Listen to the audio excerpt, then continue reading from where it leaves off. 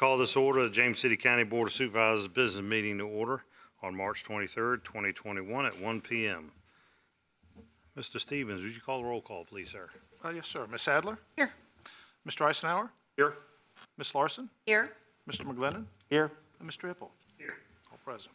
All right, next will be our presentations. Our first presentation tonight is the 2020 Historical Preservation Award, and Mark Jacobowski, the Vice President of the Historical Commission, will present that award.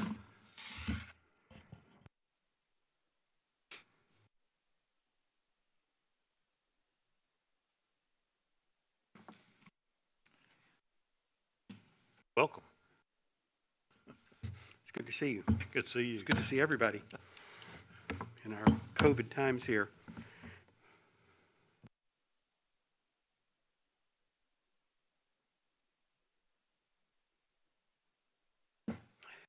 Chairman and members of the Board of Supervisors, my name is Mark Jacobowski, and I'm the Vice Chairman of the James City County Historical Commission. We are here today to show thanks and appreciation for the service of John Labanish to the citizens of James City County. You know, they say if you love your work, that it really isn't work at all. John loved his work in the 23 years that he spent with Colonial Williamsburg as a historical interpreter and educator, and through all of his volunteer endeavors. He loved talking about and teaching history to both adults and children, and particularly to the children. John made history come alive for them, and he told me many times the gratification that he got from their attentiveness and desire to learn. John was a man of faith. He loved his church and the Knights of Columbus. We spent many hours together in the Knights as members and officers of that organization. He loved his work with the James City County Historical Commission and served 3 terms as chairman, and did so much more for the preservation of history in our county. He was instrumental in the relocation and restoration of the Norge Depot, and was front and center to cut the ribbon when it was completed in 2013. I consider it an honor to call myself a friend of Mr. Labanish for over 20 years. Those of us who pursue many hours in volunteer service and work outside of our careers, as many of you do, must have a great deal of support for our family. And John loved his family and his wife Betta. Betta, on behalf of James City County, the Board of Supervisors, the Historical Commission, we would like to present the 2020 Historic Preservation Award and our sincere appreciation for John's contribution to historical education, to you in John's behalf, and to the citizens of James City County and the countless numbers of other lives that he touched. Thank you so very much. You're most welcome.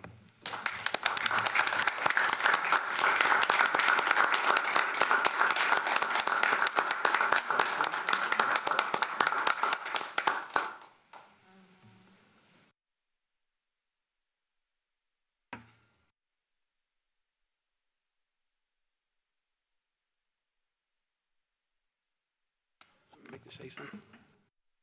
Sure, go right ahead. Thank you so much for nominating my late husband, John Labanish, for this incredible award. I am truly honored to receive it on his behalf. John felt very proud and privileged to be a member of the James City County Historical Commission. For the many years that he served, John was dedicated to the Historical Commission's mission statement, which is to further the efforts of the county to document, commemorate, preserve, protect, and promote the rich historical heritage of James City County. I am sure that John is smiling down from heaven, very, very appreciative of this award that you have bestowed on him.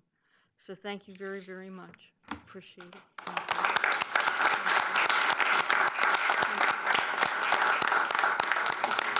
Good to see you again.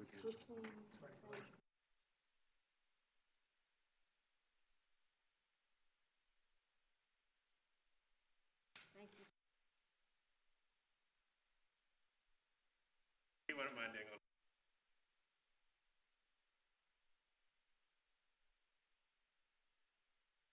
it up here if you want. If you want to come up here, you can come right up here. You can come right up here.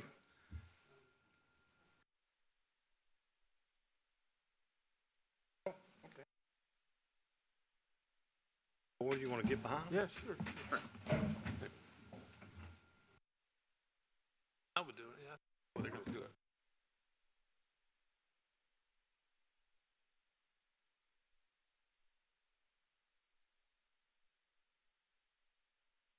Vaccinated. I am too.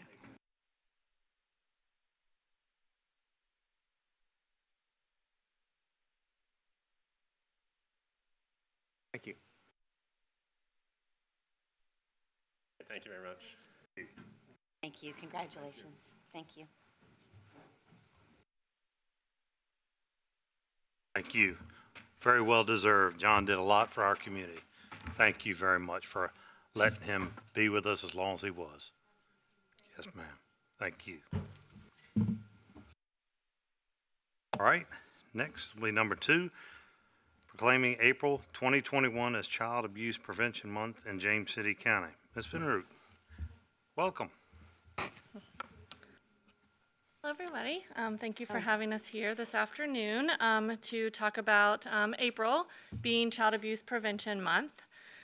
Throughout Virginia, it is recognized in April, and here in James City County, for over 20 years, we have had a coalition made up of James City County partners, City of Williamsburg partners, and community partners that get together to plan activities to build awareness to this important topic. As we all know, preventing child abuse is something that is a community issue so that we can help ensure that all kids grow up in a safe and nurturing environment. So today I'm here to bring awareness, and I have some members of our coalition with us today. Juliet Heischman is our chair from Social Services, and Christy Prescott from Parks and Recreation, and Jenny Bellis from the Police Department. So this year we will be planting pinwheels, as we always do. So we're hoping to expand our pinwheel gardens throughout the area, and so those will be planted next week. We have a lot of online virtual activities, obviously keeping in the spirit of COVID. So we have some social media campaigns, some activities for families, because we want to promote some family activities. And so you have a copy of those, and they will be promoted socially as well. And a coloring contest for kids, of course, to participate in. So at this time, that's my presentation, and I understand, Mr. Hippel, you have a proclamation. I do have a proclamation to read. Any questions before I read the proclamation? Okay. All right. Proclamation, April 2021 is Child Abuse Prevention Month. Whereas children are the foundation of a stable and prosperous society, and a prosperity of the county and the nation is built on a foundation of health and child development. And whereas regardless of who they are or the circumstances of their birth, every child should live in a safe, secure, and supported environment free from abuse and neglect. And whereas child abuse is considered to be one of the nation's most serious public health problems, with scientific studies documenting the link between abuse and neglect of children and the wide range of medical, emotional, psychological, and behavioral disorders. And whereas during the Child Abuse Prevention Month, James City County are reminded of the courage and strength it takes to raise a child. And whereas creating a community where families have access to the array of support and the resources to address the emotional and psychological or physical health of the children affected combats the child abuse. And whereas James City County remains committed to sustaining safe, nurturing, and supportive environments for families raising children. And whereas effective child abuse prevention programs succeed because partnership between families, social service agencies, school, faith communities, civic organizations, law enforcement agencies, and the business community. And whereas James City County strives to engage the community in their continued operations of child abuse prevention programs. And whereas James City County Department of Social Services, Police Department, Parks and Recs participate in the Child Abuse Prevention Coalition of Greater Williamsburg, along with community partners to increase awareness of child abuse prevention efforts. And whereas displaying a pinwheel during the month of April will serve as a positive reminder that together we can prevent child abuse and neglect by doing so, keeping children safe. Now therefore be resolved that I, the chairman of the Board of Supervisors of James City County, do hereby recognize April 2021 as Child Abuse Prevention Month in James City County. And I call this observation the attention of our citizens to recognize and ensure we have a safe place for our children to strive. In witness therefore, I undo set my hand and cause the seal of James City County, Virginia to be affixed this 23rd day of March 2021. Thank you. Great job.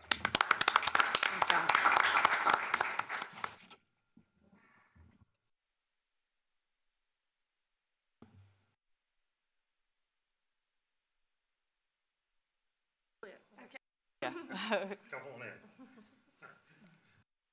I've been vaccinated. Yeah, but for rabies. Hey, now. Thank you.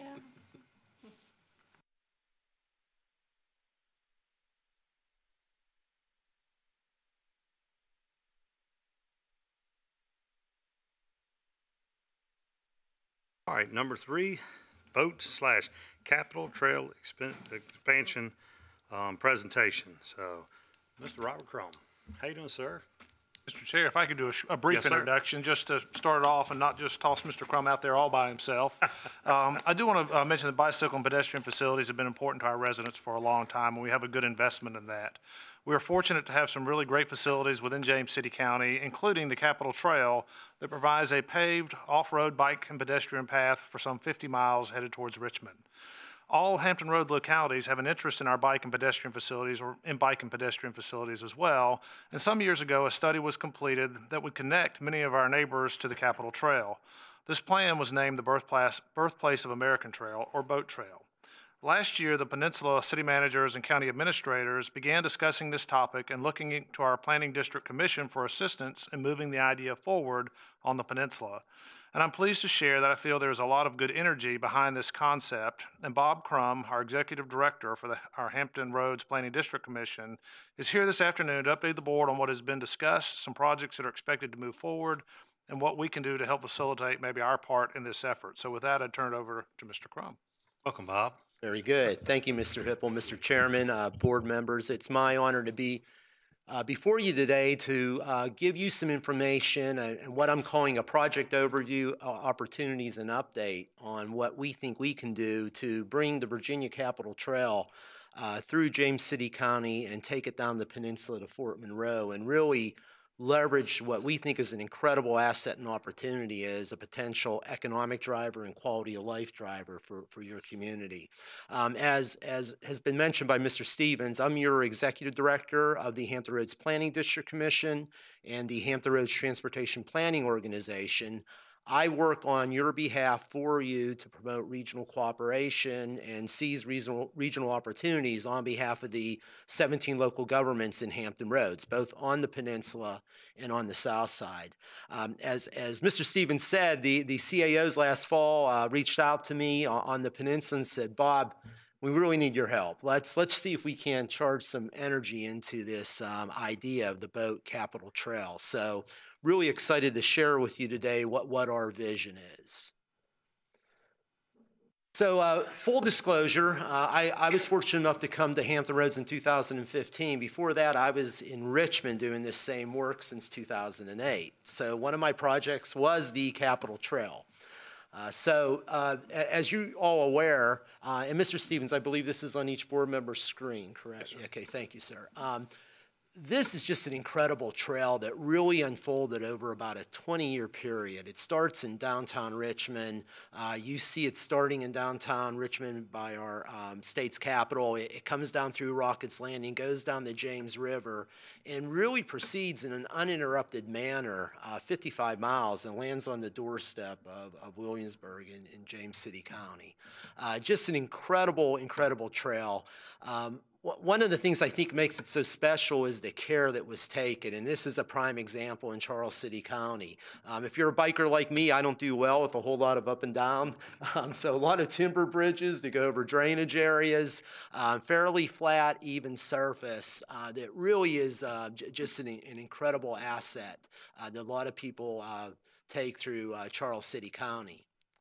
James City County, you already have a portion of the trail that exists that I know you're familiar with in James City County and is a great resource that is utilized. But right now, I think how we want to try to position this, if we look at Williamsburg and James City County today, you're at the eastern end of a 52-mile trail. Our vision is to put you in the center of biking for Eastern Virginia. We think this is that opportunity. We envision a trail going over 120 miles that you're going to be right in the middle of.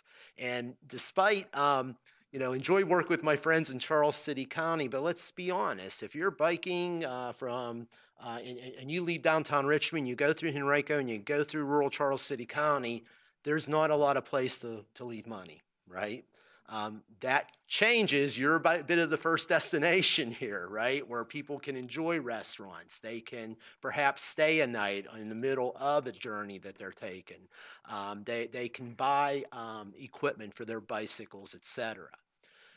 Our grand vision is to bring this trail down the peninsula and take it the whole way to Fort Monroe. Newport News is hoping to do a loop off of this main trail, and I'll talk about that in a little bit. We also envision eventually taking the ferry over across the river and bringing it down to the south side and then taking the whole way to the ocean front. And I can tell you my colleagues in North Carolina, Northeast North Carolina, have told me they have their eye on what we're doing because they'd like to come up through the Dismal Swamp someday and connect and even take it down towards the Pamlico Sound. But we don't want to get ahead of ourselves. We want to be strategic. We want to get this segment done. So our focus right now is on your peninsula. That's our first priority that we really want to try to pursue. So this is generally our plan. And I have to say, when we walked through this, at the time, the Virginia Capital Trail Foundation said that they really didn't have the resources to look at participating and extending. Thus, our trail was called the Birthplace of America Trail. You're going to hear me call it the Boat/Capital Trail because they're reconsidering that. They're under new leadership. And we think there might be some synergies for this being part of that century-long trail, that 100-mile trail. So we're going to be working on that for you in terms of marketing and messaging. If you think about this trail, and we've been on many of these, but I can't think of another one that has the destinations along it that our trail down the peninsula would have. And you're going to know these much better than I, but starting in Jamestown and proceeding past Williamsburg and even past the Yorktown battlefield and through beautiful areas of Newport News and ending down at Hampton and Fort Monroe, where the city is planning a loop trail that will serve as the easternmost anchor of your peninsula section of this trail. We just think this could be unparalleled in terms of the history telling that this could interconnect and the population centers it could interconnect. So what we have right now is on the peninsula, again, 52 miles from Richmond down to our region. Right now we have 5 miles built on the peninsula. Our job at hand is to, how do we build 77 miles of trail? Right? If we can do that, we would have 82 miles in the peninsula, over 130 miles of interconnected trail extending from Richmond down to Fort Monroe. That's our goal and what we see as our opportunity. Now, we already have segments built. Here is James City County, Monticello Avenue. We have some other areas that are already built in powder blue. York County through, I've learned from Neil Morgan, Mr. Stevens, that the McReynolds Athletic Complex is the MAC. It took me a few meetings to get that figured out, but they have a portion of the trail through their McReynolds Athletic Complex. Newport News has a section down on Chesapeake Boulevard, so we have some things to work with. But what we really want to do is identify low-hanging fruit. What can we get done in the next 3 to 4 years? And what we did is we looked at our long-range transportation plan, and Mr. Eisenhower, I know you and I have already had a lot of conversations about those projects, and Mr. Hippel, we worked together for 5.5 years on those projects. And the good news is we have candidate projects in that plan that we think we could begin construction of. And I'd like to, and they require work. We got to get them ready to move, right? But it's something that I think we're on a path to be able to get done. So let's start first in Williamsburg. Williamsburg is going to have to think about how the best way is to get it from where the trail ends now. And, you know, it's going to be very difficult to go right through the center of Williamsburg. So they're working on different ways that we can do that in a cost-effective manner. But one of the areas that we're really excited about is Carter's Grove Country Road. We're excited because it joins two segments of the trail that are already complete. It's a shared use path. The right-of-way, by and large, is already there. You see a surface there that people unofficially are biking and walking on today, and some portions are owned by Colonial Williamsburg. And we have engaged Mr. Cliff Fleet from the Colonial Williamsburg Foundation, who is very supportive of working with us on this effort. This portion of the trail has some challenges, right? We're going to have, and it has some segments we're going to have to take a careful look at. But, you know, some portions are already paved. It does need resurfacing. It's just beautiful scenery. I'm sure some of you have been through there. The right-of-way largely is owned by James City County, Colonial Williamsburg, and Kingsmill Neighborhood Association. We're going to have to collaborate with all of those entities. But we think this could be a tremendous opportunity to really get our trail moving through this portion of James City County. So I'll come back and talk about more on that, but you know, we're going to have to take a close look at some of these older bridge structures through here and just make certain, you know, what's it going to take to make certain they're safe, to what investment will be needed, working with the property owners. That's going to be very, very important. And I want to stress that everything we're talking about, we begin with, we respect private property and respect those property owners. They'll need to be at the table collaborating with us and we with them. So, so this is a section that we're really excited about. Newport News, I'm going to come back to this because they have a better idea, and I want to show you how they think they can build 15 miles of this trail within the next 3 years. So I'll come back to that in a second. This is the section through the McReynolds Athletic Complex. We have a portion that is already built. And then this is the 5-mile loop proposed down at the end of the trail in Fort Monroe, which will really create an incredible anchor of this down by the Hampton Roads Bridge Tunnel. So if you look at the powder blue, the sections that are already built, and you just identify those ones that I already have, we think there's some next build sections here in blue, here through the, and I'm going to show you an even bigger section of build we think we can do through Newport News. This project is already funded. It's the proposed Pocosin connector on Victory Boulevard that includes bike facilities and sidewalk facilities. So this is funded, and we're going to have this done in the next 2 to 3 years. So that portion will be built. So we think that is a really exciting connector to Pocosin. I can tell you that through the MAC, York County is really interested in extending down to Yorktown so that that trail could go down to the waterfront, which we think would be an incredible asset. So the big question is, what would it cost? I think that's always the first question. So our estimate, if we look at an average per mile cost, is about $125 million to build that segment on the peninsula, okay, to take it from just west of Williamsburg and take it the whole way down to Fort Monroe. We think, though, that there's some funding approaches we can begin to explore for you. First is Smart Scale. The state Smart Scale program, they're really interested in funding more than roads and streets and interchanges. They're really looking for walking and biking projects. So we think that could be a really exciting opportunity. We can work with our Commonwealth Transportation Board members. Our CTB members get about $1 to $2 million a year that they can use for different types of walking and biking trails. We are working with our federal delegation. This morning, we were on the phone with Congressman McEachin's office. Yesterday was with Congressman Whitman's office. Earlier in the week with Senator Warner and Senator Kane. We're about to speak to Representative Luria's office. And when we do, we let them know that if there's going to be a federal infrastructure package, there's two things that are must-haves for our region. Number one is we got to complete I-64 from your county to Richmond, the gap. We got to get that done. And secondly, boy, would there be a nice federal investment in this Capitol Trail extension down the peninsula as well. I know Mr. Stevens had said that there may be some things that he and neighboring localities could do in your capital improvement program. If we can get a good trail path recommended, we believe perhaps that puts us in a better position to collaborate with developers. If they want to volunteer their open space set aside to help towards us, that's an opportunity. And my board also has certain monies, RSTP and CMAC, and Mr. Holt's in the back and works with us very closely of lining your projects up for that. So we think there's some regional money we could bring to this as well.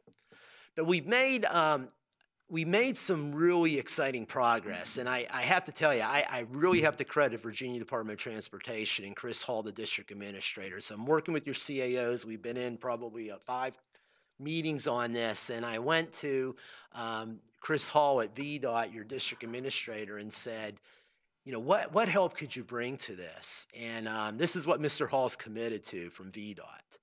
So VDOT is committed to bring us an on-call consultant. Michael Baker International is going to be assigned to this project through the statewide contract at no cost to us.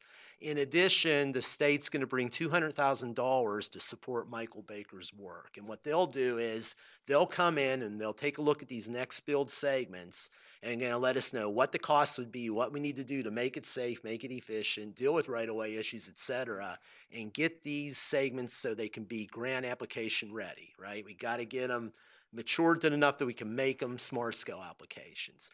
They're also going to assign us a project manager from VDOT and give us access to the VDOT project manager that worked on the Virginia Capitol Trail.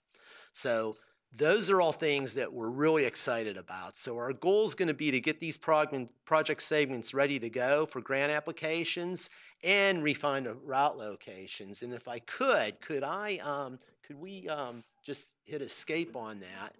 And I want to show you by what we mean in terms of, and I'll move quick on this, but I wanted to show you what Newport News is doing. So Newport News has already taken a look at their segment, and what they've done for us is they've identified routing that is primarily on City of Newport News property that would be 15 miles of trail that if we could get them funding, they believe they could build in 3 years. This would be right in the center of this trail. We think it could really kickstart this. So, you know, the opportunity here, and they've got it broken down, and you can just get an idea to come down through the MAC here. They have some circles of places that our consultant will need to take a close look at. But, you know, they have the segments broken down in cost estimates. One segment here is about 4.5. The other is, you know, 2.5. So this segment's about $7 million to build. And they've done that for each segment. So to be able to take, oh, and if I may real quick, and it's the things you don't learn through these type of studies. So this trail comes down through this radio control airplane club. But what we found that we didn't know is that there's a tunnel under Denby that we didn't know about. It will need some things done in terms of illumination, et cetera, but what a great place to be able to work with to extend that trail through. So we're really excited the type of work Newport News there, and that's the type of work that we'll be doing in other localities. So, Mr. Chairman, I just wanted to come and give you all, with Mr. Stevens' request, an update. I'm here to answer any questions, but just assure you that this is on our regional radar, and we're going to do everything we can to work with you to move progress on this. So, Sarah, I'll turn it back over to you. Thank you. I appreciate it. Any questions for Mr. Crum? Well, I don't know that I so much have a question as I think this would be great. I know I'm very fortunate in that a large portion of that trail is in the Berkeley district, but I see friends from Richmond all the time that will come down here, go to Billsburg, grab a beer, go back.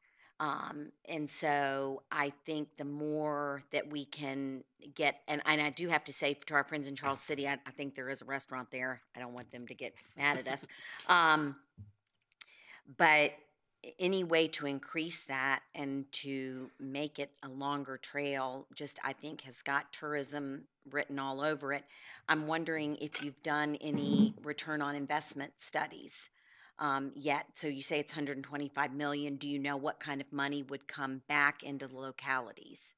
That's a great question. We don't have a good number yet, Okay. ma'am. I do think that that's something we're going to continue to monitor. Part of the challenge that we have is trying to, and because Charles City County is so rural, it's hard to really get an idea of that. But we are going to look at some other communities to see if we can't provide you some estimations. Okay. I think if we can complete this, what's so exciting, I think, about James City County and Williamsburg is this is about halfway and would just be an incredible place where people could look to spend the night. I could see tourism packages where people could start biking and maybe at Fort Monroe they get the bus back, right, with their bicycle. But I think there's great opportunity, and I appreciate your comments. But I'll see what we can put together on that ROI estimate for you. That'd be great. Yeah, so I have 2 neighbors that are now biking from California to here, back home. And they ran into people yesterday that are on their same trail. They're also biking to the East Coast. So there is a huge, bicycling is very popular and a great, people feel it's a great way to see the country. So, thank you. I'll second the notion that this is a great idea. I'm glad to see a good portion of it would be the country road that would really be a very nice addition to it. I guess I'd wonder about how committed you are to the naming of this particular facility. Just because as I first started hearing about this before the presentation was loaded, I kept seeing boat and wondering if this was going to be some kind of maritime trail. Hopefully, one of the things that we're hopeful for is that there will be an identifiable kind of branding consistently across our tourism community, and that maybe there's an opportunity there to think about something that's sort of more in sync with what this trail will be about and what our community's like. Absolutely, Mr. Chairman, if I may. Yes, I agree. We are not tied into the boat trail. One of the things I failed to mention is we have the RVA 757 Hampton Roads Mega Region Group behind us on this. And they've actually lent us some expertise to help us with messaging and branding. So we'll be coming back to you with some ideas, because I think the thought is that when you think of philanthropic interest and investment in this trail, which we think there could be, we think there could be businesses or health foundations that might be interested. We think they'll be more inspired by investing in something 135 miles long than something that's the cap trail and then the boat trail. So we're going to work on that messaging and come back with some ideas for sure.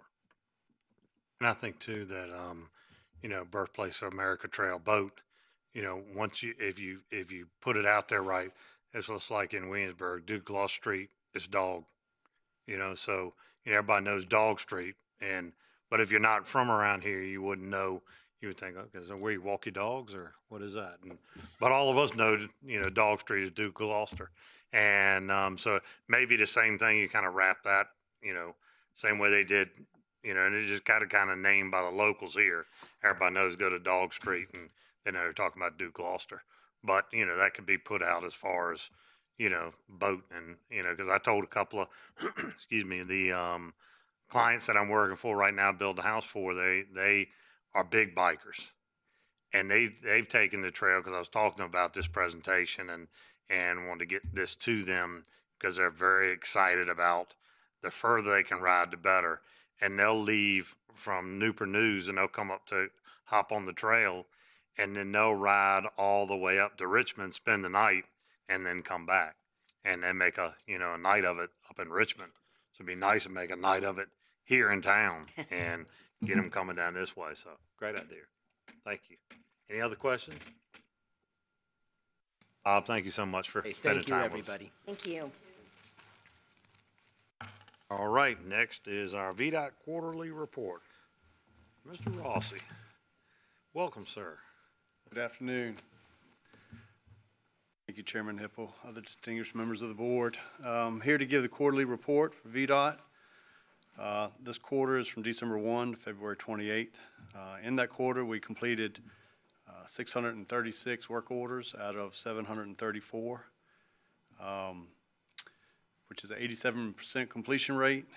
The ones remaining were 71 of them were drainage, 24 roadway issues, and 3 vegetation. Our main focus currently is on drainage. We do have a backlog of drainage work orders just because it's been such a wet season or year. I might as well say a wet year. But we're continuing to work towards those improvements. A big focus of ours has been pothole patching, pavement patching, getting the sections of road that are in the upcoming plant mix schedule patched out so they're ready to go when we're getting ready this summer to pave them. And then we've had some sweeping contract in our VDOT forces doing some sweeping. Hopefully we're out of the snow season, so we can go through and try to get up all those abrasives and sand and silt before it gets into our drainage system. So that's a big focus of ours as well. Drop inlet repairs, we did 89 drop inlet cleanings in that quarter. We did get 34 lane miles swept in that quarter. We completed 2 miles of ditching. We patched roadway surfaces, and in February we did the first primary route litter pickup in the county, and we're doing the secondary route this end of this month. So we'll have at least those 2 done before we start into our first cycle primary mowing, which is in April. Some of the current projects, I-64 widening segment 3. If you've been out there, you've seen some lane shifts and working on the other side, working on the bridges. It's going well. Still scheduled to complete at the end of this year. So hopefully that project will get some dry weather and be able to get some work done. You know, the bridges are the risk out there on that project, so we'll continue to work fast to try to get those complete. The Long Hill widening project, that's certainly been under construction for a bit now. They have moved into phase 2, which is from the roundabout out towards Old Town. We're doing addition to the right turn lane on Old Town Road, and we have landscaping and sod, and that completion will be fall of this year.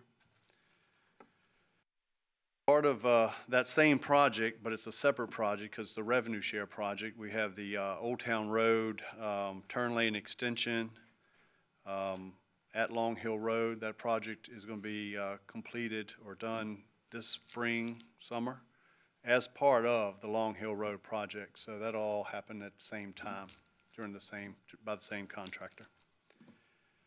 The Skiss Creek Connector, that's a design build project that was Smart Scale funded. That is per se under construction, under design. We're looking at April next month that they'll start turning dirt at 143 and 60, and then to follow up they'll start the route between the two, and there are 2 bridges also in that project that they will be constructing, the one over the railroad and 143 and the one over the creek. And that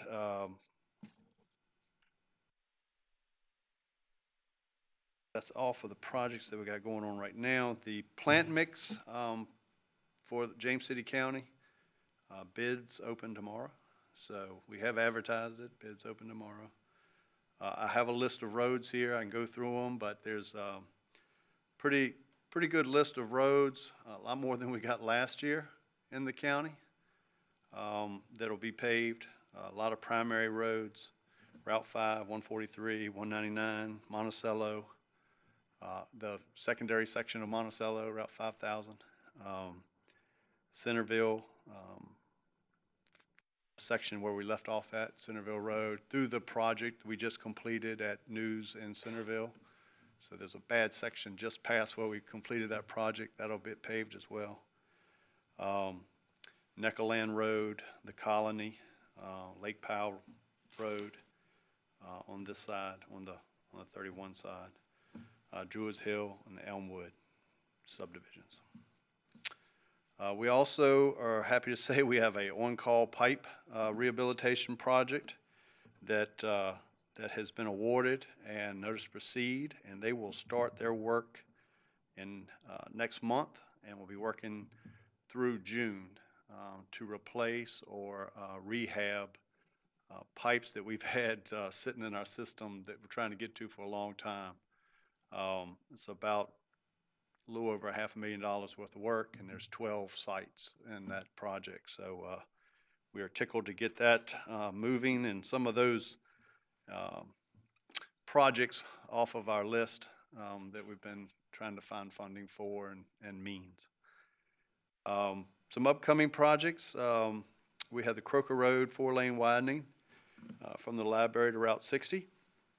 That's going to widen the 2-lane to 4 lanes from Route 60 to Point of Woods Road. That is projected to start late 2023, so just a couple years out. There's a couple projects that we have in-house, and that is Virginia. We're talking about Virginia Capitol Trail. We're going to be replacing the deck and substructure for the wooden bridge at Jamestown next month. So that section from Green Springs to Jamestown will be closed. We are trying a sort of a pilot and utilizing a friction coating on the decking boards. It's an epoxy. The one risk that we have with this project is we have to get the timber moisture level to 12% and falling. Right now we're at 18%. We do have them in a drying room. We do have them separated. We're trying to accomplish that moisture level, but I think it'll be a safety. One, we'll have a rehabilitated bridge, but also it'll be some safety involved with that, because there's in those wet, damp, low light areas on the trail, the wood structures seem to develop a film when they're wet, and this should one, keep that algae or that film from sticking to the wood, and also it provides a friction coating, so it increases the friction for bicyclists and stuff of that nature. If it works well, our intentions are to do the long bridge, the one backside Green Springs, after this summer, so fall of the same year. I'm sorry to interrupt you, but just so I'm clear. Yeah. There's the bridge that runs behind the neighborhood, so like behind Fieldcrest, That's the long bridge, yes. That's the long one. Mm-hmm. So you're replacing the Beaver Dam Bridge? Yes, the one that parallels Route 5 from the high school. We're going to start this shorter bridge. We're going to start with that first. This is a pilot program. Okay. So just because I just sent something to Jason today, there were some pretty rotten boards on the long bridge. Yeah, and we've been switching out planks about every month. Okay. I think the last time we were out there, I think we did 19.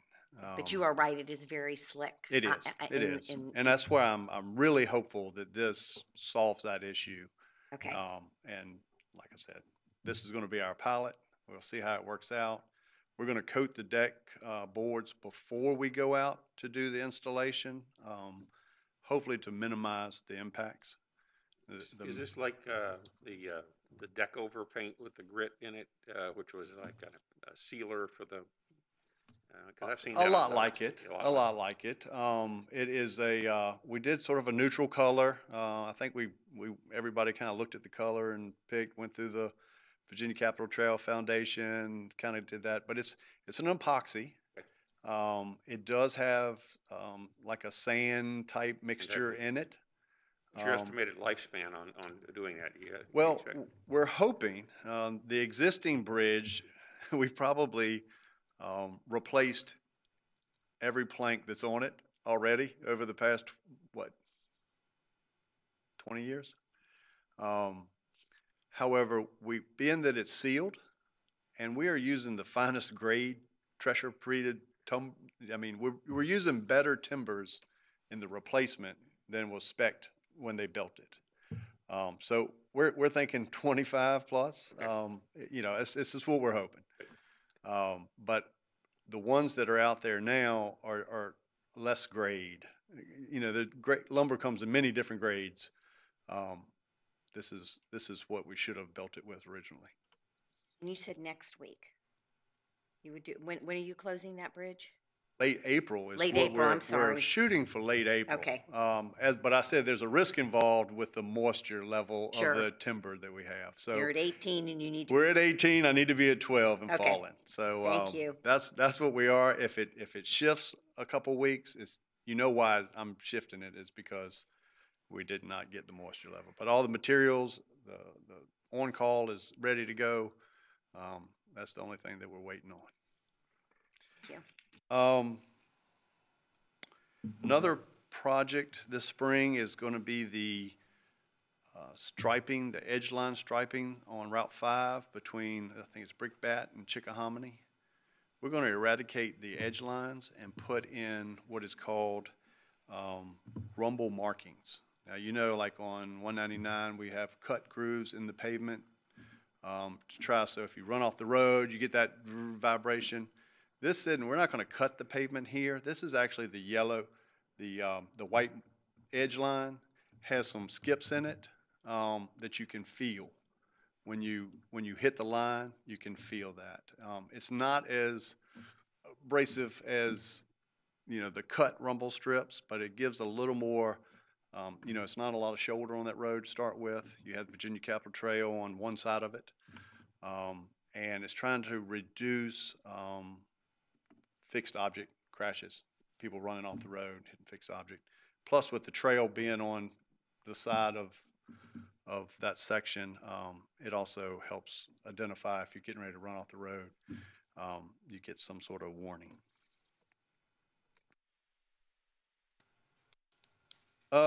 Sidewalk and bikeways on Route 60 from Croker to Old Church Road. That's another pedestrian bike project that we're doing in the county. It's approximately 0.4 miles of sidewalk and bike lanes to increase pedestrian and bikeway connectivity. The project is being coordinated with the Croker widening, which will be from Richmond out to the library.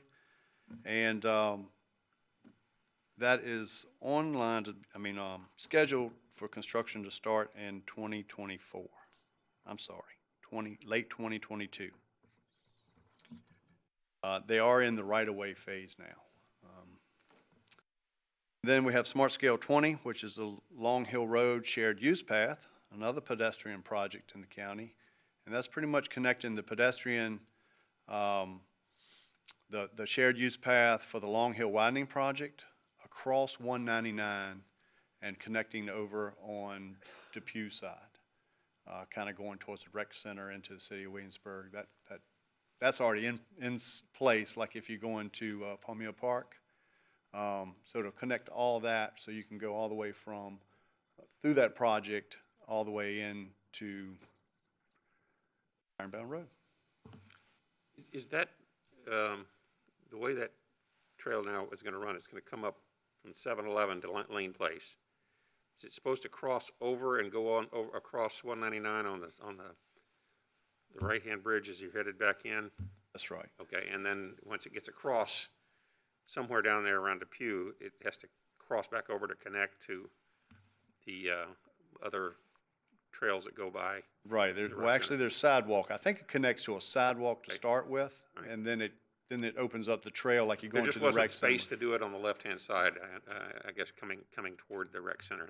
It's a tough project, Yeah. with the bridge and, with the limited shoulder, on that side as well. It's, you would think that The sound not wall and much everything to is it, very but narrow, but I would. it is very narrow, so there's gonna be some widening there, there's gonna be, it has its challenges.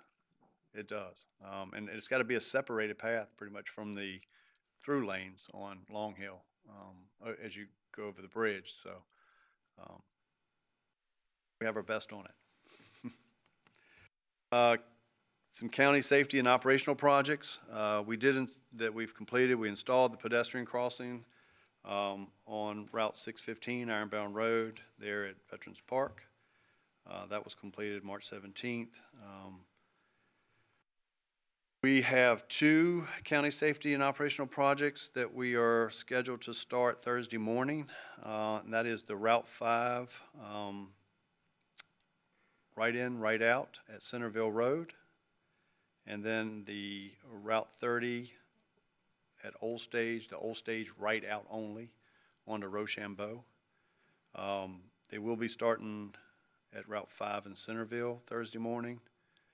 If we cannot complete that one and the other one in a day, they will be at 30 the following day. So it's either a Thursday project or a Thursday-Friday project. Depends upon how smoothly things go.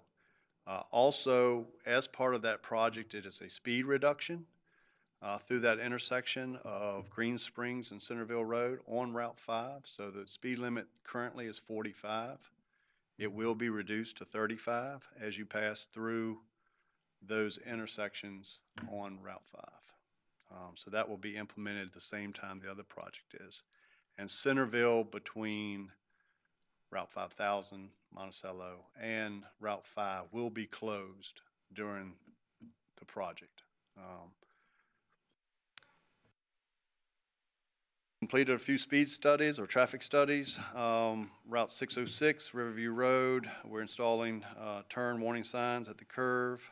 Route 1502, Bardella Drive at Adams Hunt Drive, we installed a yield sign. Route 648, Howard Drive, and 5 other routes along 60, we installed stationary 25-mile-an-hour signs. Could you just explain that a little bit to me, Mr. Carroll? Yeah, what happens is statutory anyway, but a lot of people have issues with people speeding and stuff of that nature. So what happens, they request that as you enter, we have some sort of 25-mile-an-hour posted. We don't always post because when you're in residential areas, it's statutory, it should be 25, but sometimes we say, yes, we're going to put them up, especially if we're finding that the 85th percentile is a little high. Trying to help with calming traffic with a speed limit sign. Thanks. Route 5 speed study, which we just talked about that, and the Route 30 speed study, which we should be complete with that by the end of this month.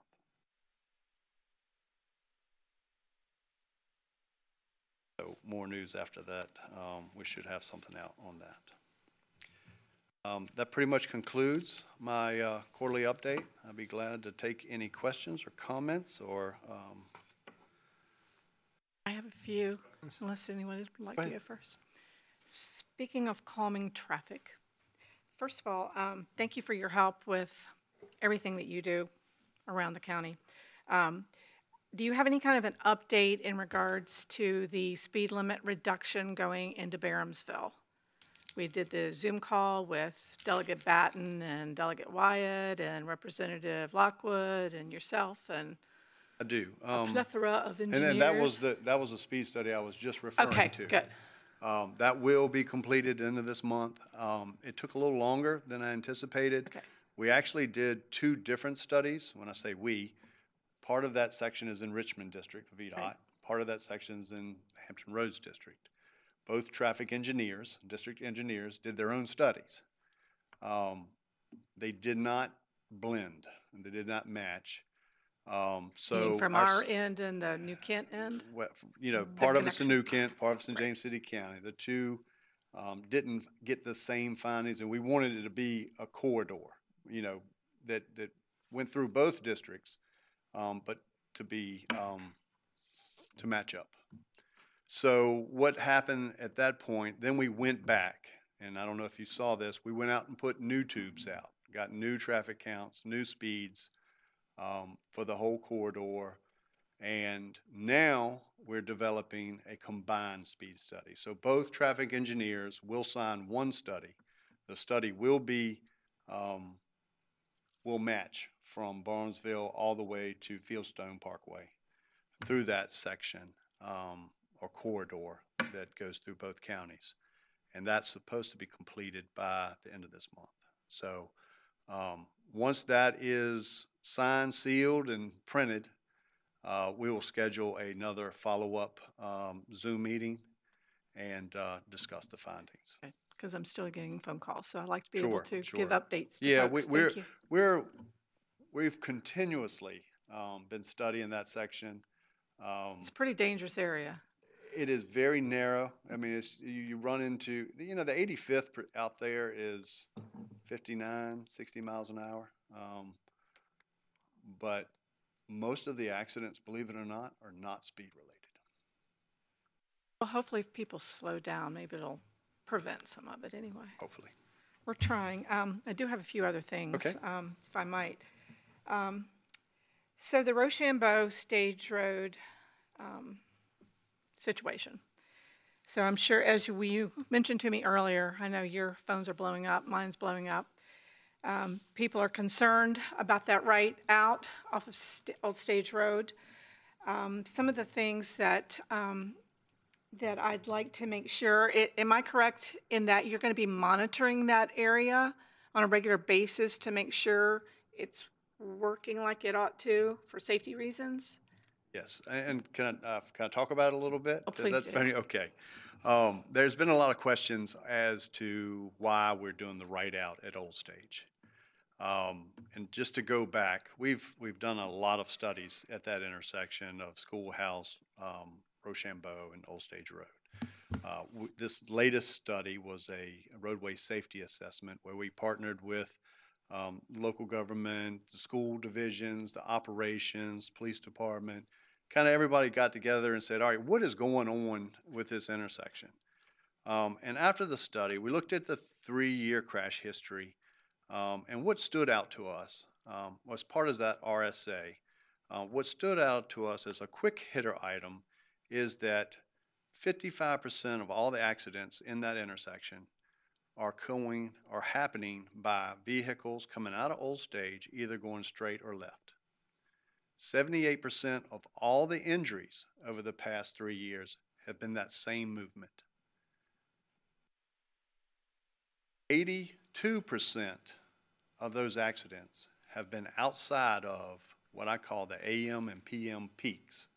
And the peak is determined by the school's pickup and drop off. So some people have asked me, why didn't we do it just during the peak hours in the AM, peak hours in the PM, when the flashing light is at 35?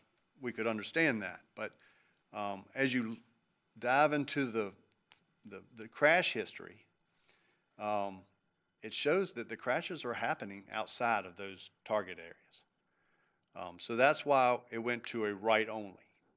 Now, having the right out at Old Stage, I've heard concerns of how it'll lengthen my commute time or lengthen my commute route. What we have done, we've modeled that intersection and the intersection, the crossover just down from it. One by Whitehall? Yes. What we're gonna do is we have a left turn lane at that intersection.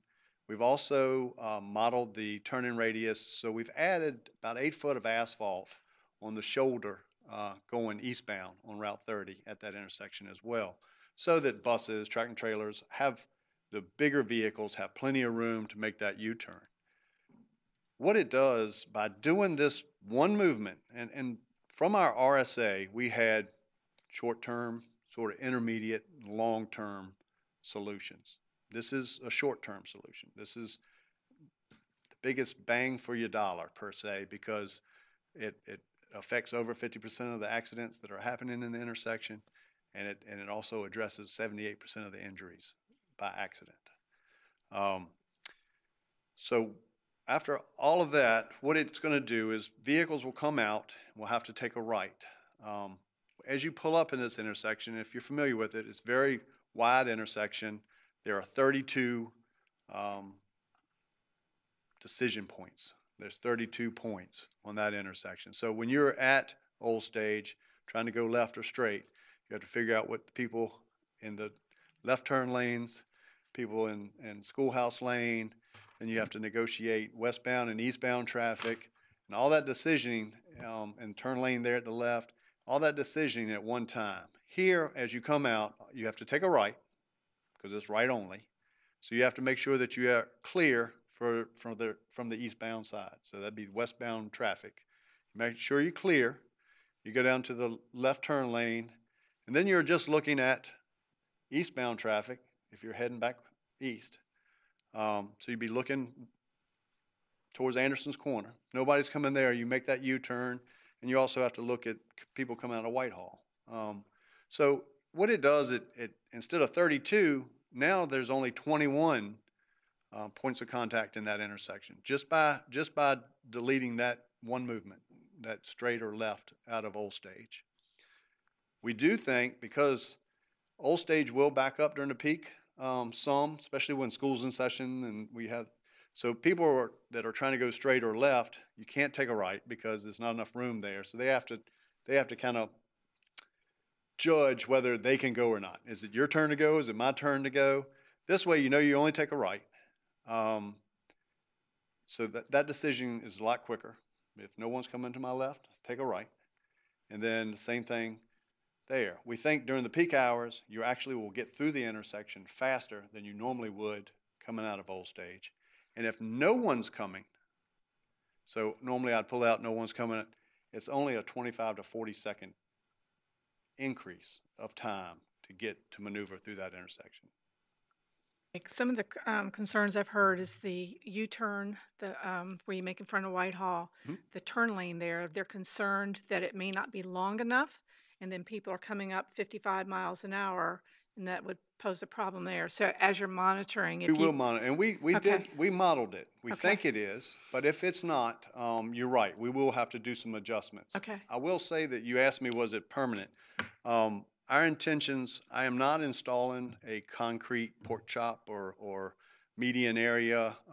We're going to do it with striping, breakaway delineators, signage, stuff that can be adjusted. And we're going to continue to monitor this for the next year to make sure that we are achieving, what we're trying to do. And that's safety improvements, reduction in injuries, reduction in accidents, better maneuverability through the intersection, those type of things. Now, there are intermediate and long-term recommendations based off of that study that take longer to program, much more costly. We'd have to generate the funds or program the funds to do those type of projects. And we've done, a lot of people say stoplights. We've done these studies. I think we've done 2 total in there for signal justifications. Currently, it does not warrant it. And if you install a signal, and this is pretty much backed up by the Federal Highway Administration, if you install a signal without certain warrants being met, you inherit some additional safety concerns, rear ends. It takes longer to get through the intersection, stuff of that nature. So we will continue to monitor to see if it meets the warrants for a signal, but currently it doesn't right now.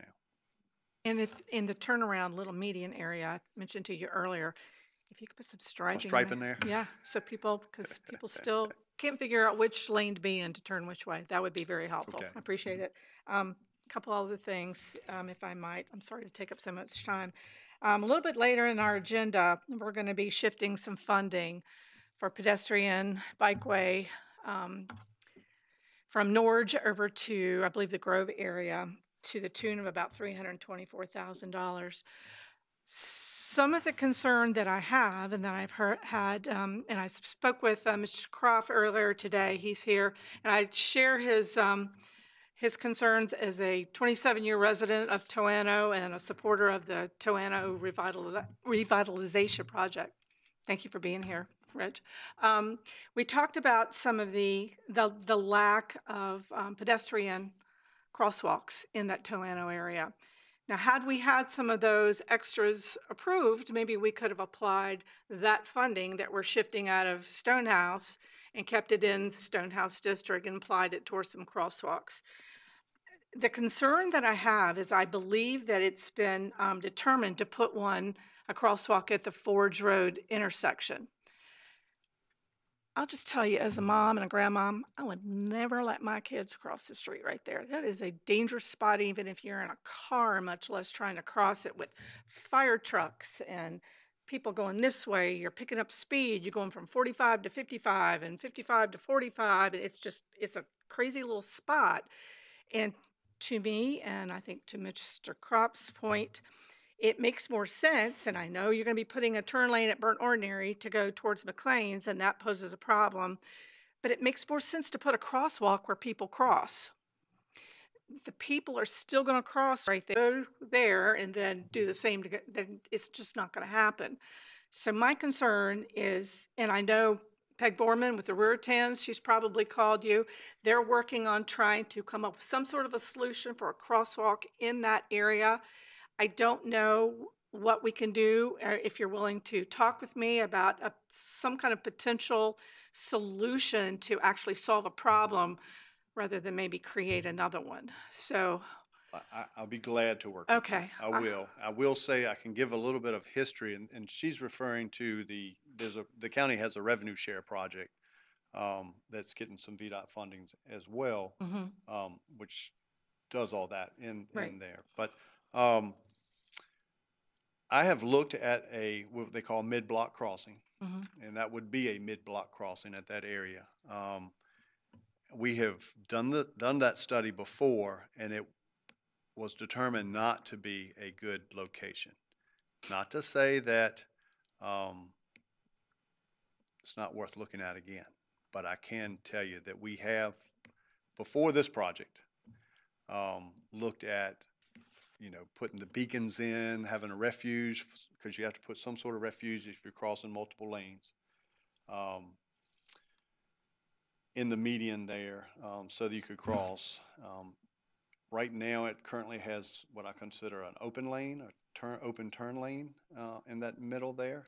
So you would have to figure out some way to close that to have some sort of pedestrian refuge. People stand in the middle of it. They do. I can't say it's the safest thing to do, and people are going to do what they feel safe doing, but that would not, as a traffic engineer, that would not be where I would advise people to cross. So how do you combine traffic engineer with grandma common sense? Let me go back to that. I'm not a traffic engineer. Okay, so, well, but if I know were a you. traffic engineer, that's not what So I I'm would do. trying to combine the two so that we, as I said, don't create a worse problem and try to solve a situation that we have. Because I know as the revitalization project proceeds, hopefully we'll have a little bit more traffic in that area, visiting some of our shops and our stores. And I mean, they're often running with a great project and great idea, and we already have a situation there that is potentially dangerous. I mean, I'll be glad to look at it. Thank you. I think I that appreciate project, Mr. Croft appreciates good it as one. well. He'll be happy to do a conference call with us. He's shaking his head, yes. yeah, sure. All right, I think. I was taking notes. Thank you. I'm sorry to take up so much time, but I've had a lot of phone calls, so I just wanted to make sure I could to cover all that. So thank you so much. I appreciate your attention to all these matters. You're welcome. Carol, I've got just three things, and they're all thank yous. One is the potholes along Monticello, especially the entranceway where there was that seam between the lanes. Nice job patching it in a timely order because. And I really say I'm sorry it took so long. Well, we had to do it at night because of how much traffic is out there, and that intersection is such a tough intersection. It's a busy intersection, and it was getting pretty bad. So I appreciate that. The second thing was I want to thank you very much for the real quick response on getting the crosswalk in on Ironbound. I've gotten some very good feedback from the neighbors there. This is one that connects the meadows to over at the park, so where all the kids go to Kidsburg. So really happy to finally get that there, and I want to thank you and thank the county staff for taking the lead and getting that project up and running real well. And I had one other, but I can't think of it, so I'll let Ruth take over. Good afternoon. Thank you for being here. Go back to one thing that you said about drainage, and I didn't hear when you were talking about it that you said much about cleaning out ditches in residential areas, and wondered where you were with that, because I had gotten some calls that there was a lot of debris in some neighborhood ditches, and we've called VDOT. They said they're way behind on that. So maybe if you could just give me a status update on that. You know what, I can tell you that our focus is on drainage. I can tell you that our contractor that we utilize for drainage was impacted by COVID. And they are currently not able to, I mean, this has been going on for a while, have not been able to do the truck ditching like we normally have in the area. We have our own truck ditchers, but we also have other priorities as well. However, we are shifting our focus to try to get caught up on some of that backlogged drainage ditches. I will say that we're also looking at implementing what I consider a specialty crew in the residency to focus on ditching, shoulder, pipe repair, sinkhole repair, stuff of that nature, is another way that we're trying to catch up. And these are new positions. So I do not expect that to be in place until next fiscal year. But you have to plan towards it. Okay. The other issue was I have some roads, or a road in the Landfall neighborhood that I know that we have someone here on staff that's been trying to work with VDOT to get an William Tankard. There's a retaining wall involved. I didn't know if you knew where that we were in that. I'm very familiar with it. The walkthrough was scheduled at 1:30 today. Okay. That's about all I have of that. I do know that the retaining wall that you Yes. reference is outside of the right-of-way, in which they're looking at bringing into the state maintenance system. Okay. So it would most likely not be brought into this state. At this current time, it's not in the right-of-way, so no, it definitely would not be brought into the system. But I can tell you that in projects past, we look at retaining walls very closely, whether they meet any standard or anything of that nature, just because of the significance of them. Because normally they're in wetland areas, and then normally they support right away. Okay. Yeah, that retaining wall is of great concern to not only the person whose house is right near it, because of the height, et cetera, but several other neighbors have expressed concern as well. So as I said, the roadway, the public right-of-way is not in our system, so it's really hard for me to comment too much on it because we haven't brought that part into our system, and that's what they're doing the walkthrough today. Okay. To develop some sort of punch list for that public right-of-way section. Okay. However, the retaining wall is outside of that right-of-way, which probably is property owner, HOA, that type of concern. Okay, thank you. So the other issue that I have is regarding the intersection. I'm sitting here just hoping you have the kind of statistics that you just gave Ms. Sadler, that you have those for me as well about do. Route 5 in Centerville. I do. We did a complete RSA on it. Okay, Came prepared for us. I am. First of all, I feel that I do need to state that we have been talking about this for years, I think as long as I've been on the board, which is about 5 years. We did our town hall in We did a town- 2019. We did a town hall in 2019. This was one of the options that was given. We have an issue there. And so I do appreciate, so whatever is said today, I do want you to know that I do appreciate that I feel like we're making some movement. It is movement that has displeased a few people. I don't know whether you've heard from anybody, but I've heard from lots of people, and not to see how I'm doing. It's not been that kind of call. But I can relate, Ms. Larson. so I look forward to hearing those statistics.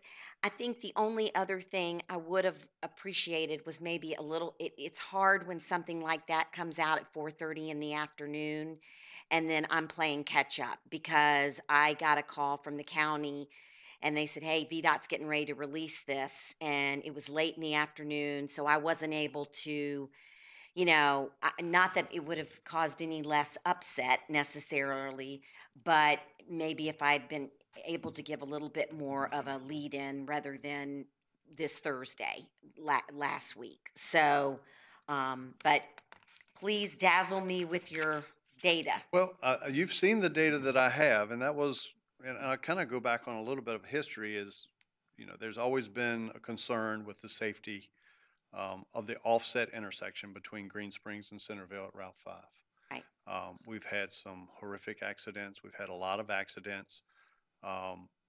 Majority, I think 64% of them are rear end accidents. Another 18 to 20% of them are angles. So people pulling out in front of people. A majority of those accidents are at Centerville and 5, not Green Springs and 5. So with that said, and I think it was, I'll look back in the RSA. I have it here with me, but I don't have the numbers in my head. But I think it was like 55% of all the accidents in that intersection were people running into the back of people turning left on Centerville coming from Green Springs. Go ahead. So the concerns that I'm hearing are additional time because, About a mile and a half, either way, and there's two options to that. If you are on Green Springs and want to get on Centerville, you can make a left and go to the signal at Monticello, and then make a right and go to the signal at Centerville, and to make a left onto Centerville. Or you can make a right out of Green Springs and go up to Green Springs Plantation at the signal at Jamestown High School, make a left there, and then make a left on Monticello back to Centerville. It's about a mile and a half to 2 miles, either way. Both of them are very close in length. One of them has one signal, one of them has two signals. So depends upon what time of day you may have some backup at signals, as you normally do, that you have to go through versus just that. But in all, we did model both of those routes and found that both of them should be safe. Looked at sight distances and the current crash rates at those intersections, and knowing that additional traffic will be probably evenly split between those two intersections, depending upon, it's really personal choice, which way you rather go. So most of the concern seems to be over the worry over an increase at Green Springs Plantation turning left onto Monticello. Mm-hmm. There's quite a bit of worry that there's going to be increased accidents there. I haven't followed up with Scott yet. I did ask him to reach out to the schools. I'm assuming the high school buses go that way currently. I don't think they would.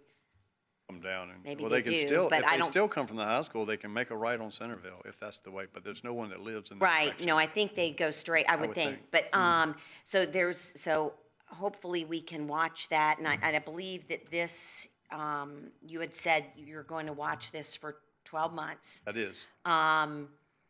So hopefully we can see if there's an increase. Though, as I have tried to also bring up with people, we've had to go that way several times recently because of the water overage on Centerville. I mean, I don't know exactly how many days that road's been closed, but it's been a lot with all the rain. We're trying to address that, but that's something that's on the National Park Service property. Right. I did see like a backhoe last week. When we had it closed, we were working within our right of way. Okay, yeah. We were. No. Yes, but I did see that they were trying to work on the. Yes, we were working within our right of way. Right. I wasn't trying to, that's what I was trying to point out. But there is some issue downstream that is, we never had this issue before. So there's something changed downstream that is making this water back up. Because I've been in the Williamsburg residency as their administrator for over 10 years. And the past 6 months, that this rainy season, Centerville I've closed it more than I have the past 10 years. Right. Just because of that. So, but it's good to hear that you did model that one and you don't anticipate. We modeled all of that Okay. as part of that RSA process. So once the recommendations came out, then we modeled both routes, really for turning movements, for accidents, for increase in volume, all of those type of things were in that modeling scenarios. And, I mean, long-term, as we discussed also at that public meeting, there are some solutions, which I think one that we looked at was more of an alignment of the road with the roundabout. But that's not out of the question yet, but there is not the funding available right at this time in order to do that. It's not, and both of these RSAs or their scenarios are like, there's what I call a quick hitter or a immediate type project, and that was this project. It's something small that has a good return in investment, and that, like here, was 55%. Most of the accidents are at Centerville. By taking those movements out of the equation, you would affect what is really driving that intersection safety rating up. But same at this intersection, we're installing the right in, right out, but with striping, breakaway delineators, and signage. And then plus I said that the speed reduction is going to be done at the same time starting Thursday. We will continue to monitor. If I need to adjust, it's not like I went out there and spent $50,000 putting a mountable curb pork chop in that intersection. I can eradicate and adjust as needed. And I'm sure that as we monitor, if it's not affecting or we're not getting the results that we want, then we'll make adjustments from that. Thank you so much. Appreciate it. Hey, Mr. Carroll, good to see you. See you. We're giving you a pretty thorough workout today. This is a work session. That's what I like. Appreciate it very much. So let me start off with just a couple of thanks again. I'm really pleased to see the aggressive schedule for the Skiffs Creek Connector. I think that'll be a real important addition to our road network, and glad to see that it's working so quickly. Working its way through the process so quickly. And I also wanted to say that it seems like there's a little bit more breathing room in terms of finances locally, because we are seeing more paving projects coming along and some good news here and there. And I do want to especially thank you for making sure that the Colony Lake Powell Road area were included in this year's, after they've been waiting for about 30 years, I think, for repaving. Really do appreciate that tremendously, and to see that Neckerland Road is also included in that, apparently. So that's great. But as far as Neckerland Road is concerned, I did have an issue there that I hope that you might be able to help with. Toward the end of Neckerland Road, right down toward the Colonial Park, not to Colonial Parkway, and the National Park Service maintenance area. It appears that the owner of a couple of duplexes right down there has installed a clay berm, or maybe it's just soil, but they have managed to block the drainage path for water, and it's causing flooding on both sides of Neckerland Road at this point. There's a James City Service Authority pump station there that when I saw it last week had several inches of water coming up toward it just after a fairly heavy rain. There's a fire hydrant sitting in the middle of this large lake that is created after heavy rains. And on the Roberts District side of Neckerland Road, there's also significant flooding that is taking place. It appeared off the roadway, not on the roadway, but it seemed to me, and I didn't measure it, but it looked to me as if that berm was within the 25-foot from the center line range. I don't know that for a fact, but it looked like it, and it certainly is causing some serious erosion problems and lack of flow of water off the properties, creating flooding where I'd never seen it before. I will certainly look into it and get back with you. I'm not familiar with it, so it's hard for me to comment. A couple of whether it's in or duplexes out, at 532. Is that the address? Yes. Okay. 532 Neckerland Road. So thank you for that. I was interested in you're talking about trying to do some additional work on drainage, knowing that this is, I mean, it's a never-ending problem here. And I don't know if you can comment on this at all in particular. It's not a specific concern, but rather a more generalized one. It seems over time, as developments have been in place for a while, a lot of the drainage ditches that have been put in place don't function properly anymore because of settlement of the land, the fact that the pipes underneath driveways no longer mesh up with the Flow line of the ditch line. That's right. Open That's ditches. right. And so nothing's moving in those areas. And I just wondered, is that something that has a solution? Well, I mean, it depends. And generality is kind of hard to be specific about. But as pipes settle or move, if you have an offset, the highest pipe downstream will hold all the water at that level. So if the ditch is dropped and this pipe is above elevation or above the invert for the next two pipes, there's going to be water in that pipe. Not to say it's going to flood, because once it gets up to this level of this highest pipe, it will flow through. But water stays in the ditch longer. Yes, right. But it's not a flooding situation. Okay. That's generalities. I'm just saying that a lot of times you get, over time, pipes settle or move. Yep.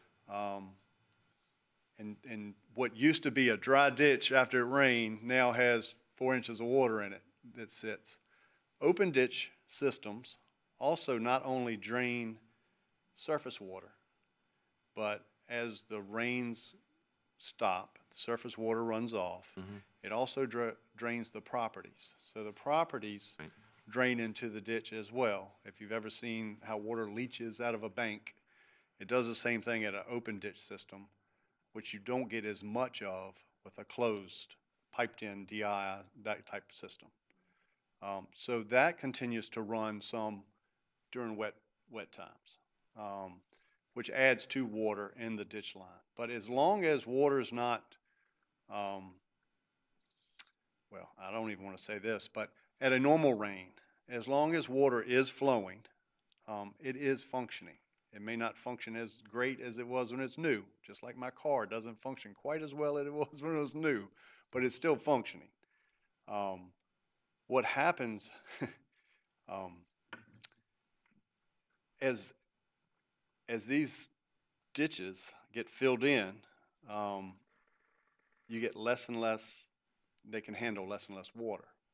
And that's where we try to come back and come through and get the ditches cut back to the flow line. And when I say the flow line, that's sort of the bottom of the pipes or the elevations that are set during the drainage as the road was designed. A lot of the rains that we've received, none of those drainage structures were designed for anything greater than 10-year storm. Most of them are probably around 4 or 5 year storm.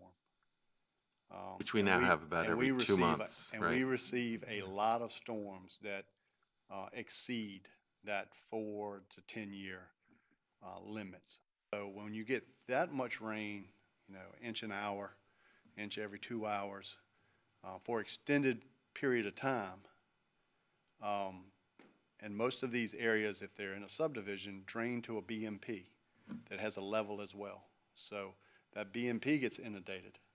So as high as that BMP raises, you can back it all the way up at that same elevation. That water is going to be in those ditches to the height of the water in the BMP that it's going. So what happens, we get so much rain, it has nowhere to go. So then it starts exceeding the banks of the ditches, whatever size the ditches are. So then that's when you get the street flooding, the property flooding, those type of things from water that's been running down the ditches. Now, when you have those type of rains, you have little areas in your yards that are going to flood anyway, and areas that normally drain towards the right-of-way do not drain as fast because the right-of-way drainage is inundated. But that's generalities. I can look at any drainage structure or drainage situation and see if there's an issue that we can correct. I will say that we maintain what's in the right-of-way. A lot of these subdivisions, we maintain what's in the right-of-way, but a lot of the outfalls are outside of our right-of-way responsibility. Yeah, and I'll come back to that in just a second. But one of the kinds of facilities where I see kind of persistent remaining water over long periods of time, plus sedimentation, will be where there are concrete culverts in place. The water just doesn't flow at all. It just sits there for not 2 or 3 days, but a week at a time or more. And when it finally does evaporate, it leaves behind a residue that homeowners complain they are responsible to clean out those areas, and it's kind of a muddy mess. And there's probably an issue there unless the ditch is below the culvert. And when I say the elevation of the ditch is lower than the culvert, you have to actually add. Normally they silt in themselves. Yes, and that's precisely what I think I'm seeing, is that there is that elevation difference. And there may be. And is there a way to deal with that? You can fill a ditch in, which most time we're cleaning ditches out. But, yeah, right. But you can fill a ditch in, regrade it to a new elevation. Okay. I'll give you a couple this. Normally, if you have a dam, and I'm going to call the dam the invert of the pipe, and the ditch is lower than it, over time, the ditch will fill up to that dam level or the invert of the pipe. Right. Sediment falls out of water, which continues to build, maybe not quite as fast as we would like, but when we countersink a lot of pipes now that we never used to countersink before, 6, 8 inches below the existing elevations, just to hold that sediment base, through the pipe.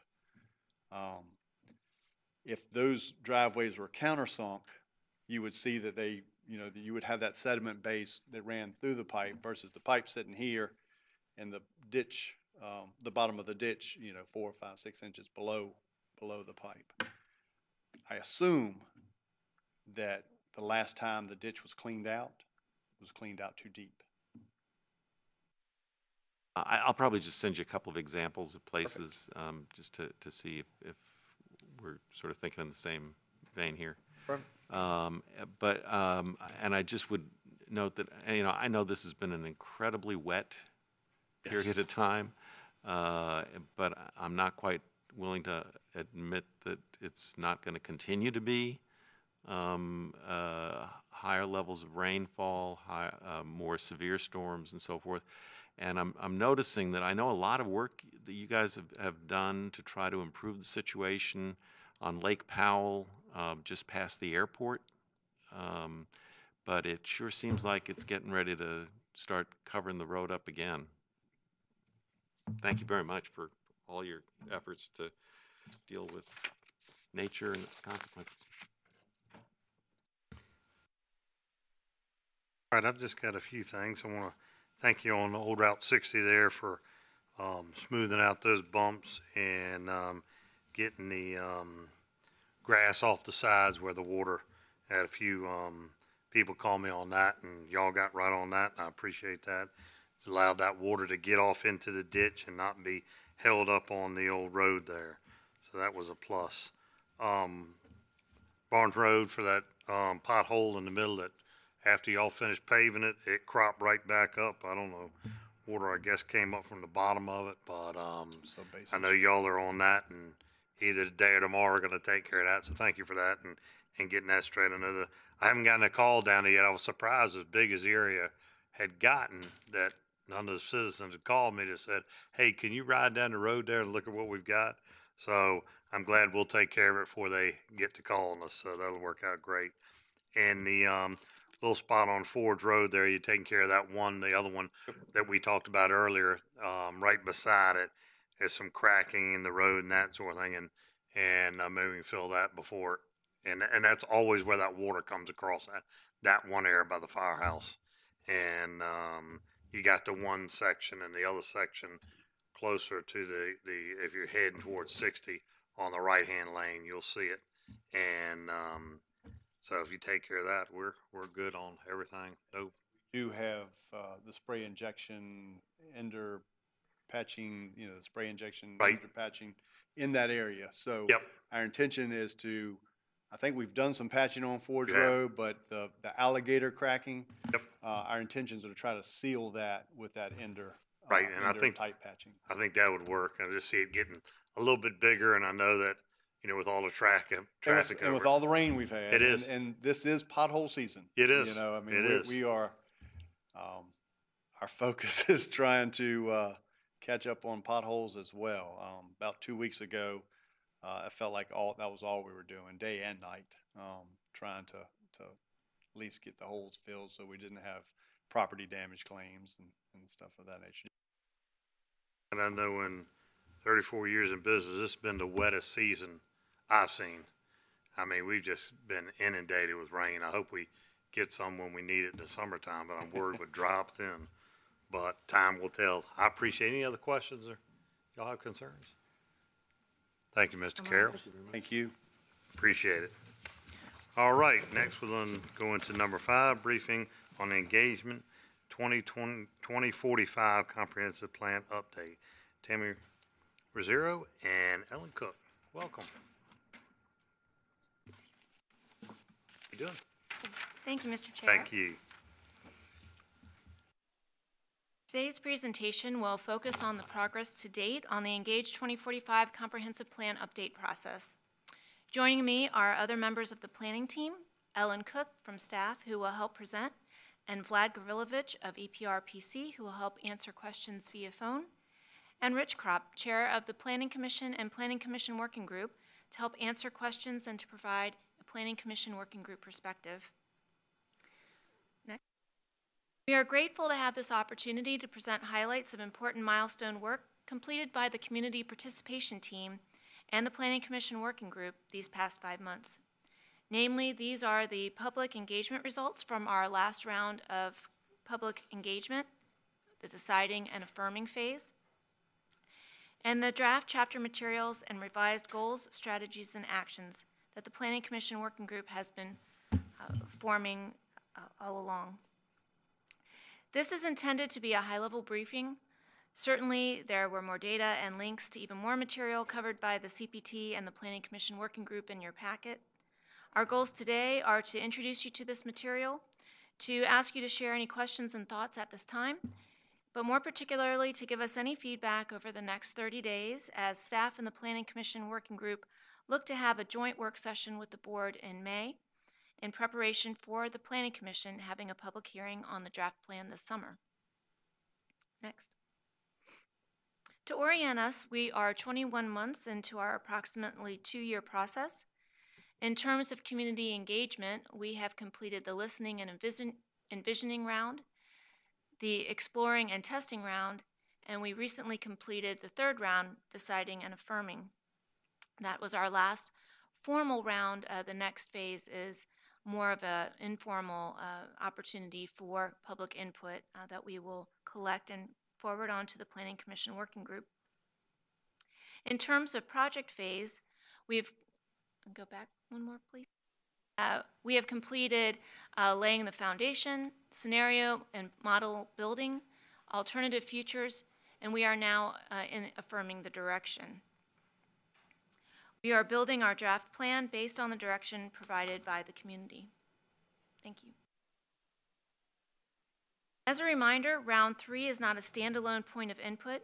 It is part of a cumulative set of engagement inputs that build our understanding of the wishes and desires of the community and that point to specific policy directions and actions. This started with taking cues from the 2035 Comprehensive Plan and reviewing the inputs from the citizen survey, round 1, round 2, and now round 3 inputs. And we will follow that up, as I mentioned, with any individual comments shared by citizens and comments made at the round 4 public hearings. Next. The CPT used these previous inputs and the Planning Commission Working Group discussions to design the deciding and affirming round of engagement. The 2 main elements were 3 questionnaires and a series of community chats. The questionnaires probed deeper on particular subjects and were intended to be the sole way to provide feedback. The community chats provided an opportunity for citizens to ask questions and to get clarifications on the questionnaires and the planning process, a virtual open house, if you will. Next. Mindful of its public outreach goals and the challenges of the pandemic, the CPT doubled its efforts to reach the public. In addition to the methods used in previous rounds, the CPT and the planning team included an insert in the real estate billing mailing to 20,000 households in the county, extended the engagement period to 6 weeks, disseminated and collected paper questionnaires at 11 locations geographically distributed throughout the county, and offered weekly drawings of prizes to local small businesses. As you can see, this resulted in a significantly higher yield of comments, a total of 580 responses, which surpassed both the first and second rounds of input. Next, please. This is just an idea of how our paper questionnaire responses yielded responses. We had 42 total come into us via paper, 35 alone from the Recreation Center, but several from the satellite office and several from the library. Next. Just a couple of words about each of the questionnaires. To your right on the screen is an image of our paper questionnaire. Of course, this was paralleled by our online version. The Policies and Actions questionnaire asked for opinions on potential policies and actions to implement citizens' visions for the future in the priority areas of nature, economic development, quality of life, and workforce affordable housing. Next. The Character Design Guidelines questionnaire used the MetroQuest platform, sought opinions on the future appearance of neighborhoods, open spaces, and commercial areas in the community. Next. The Future Land Use Map questionnaire, this again is the paper version. We also had an interactive map version on the county website, shared details about 27 applications for land use map designation changes in an interactive map, and provided a direct way for citizens to share their comments about each application. Next. As a way of summarizing all of the input received through those 3 questionnaires, and not to go into too much detail today, our consultant prepared these summary statements for each of the priority areas, which was previously shared with the Community Participation Team and the Planning Commission Working Group. I'll just read them briefly. For nature, there was consistent public support to prioritize the protection of natural lands and open spaces in the county.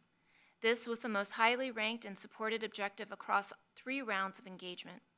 For round 3, residents support new development restrictions and public land acquisition to limit development impacts on natural lands and to address impacts of climate change, with a strong focus on protecting water resources.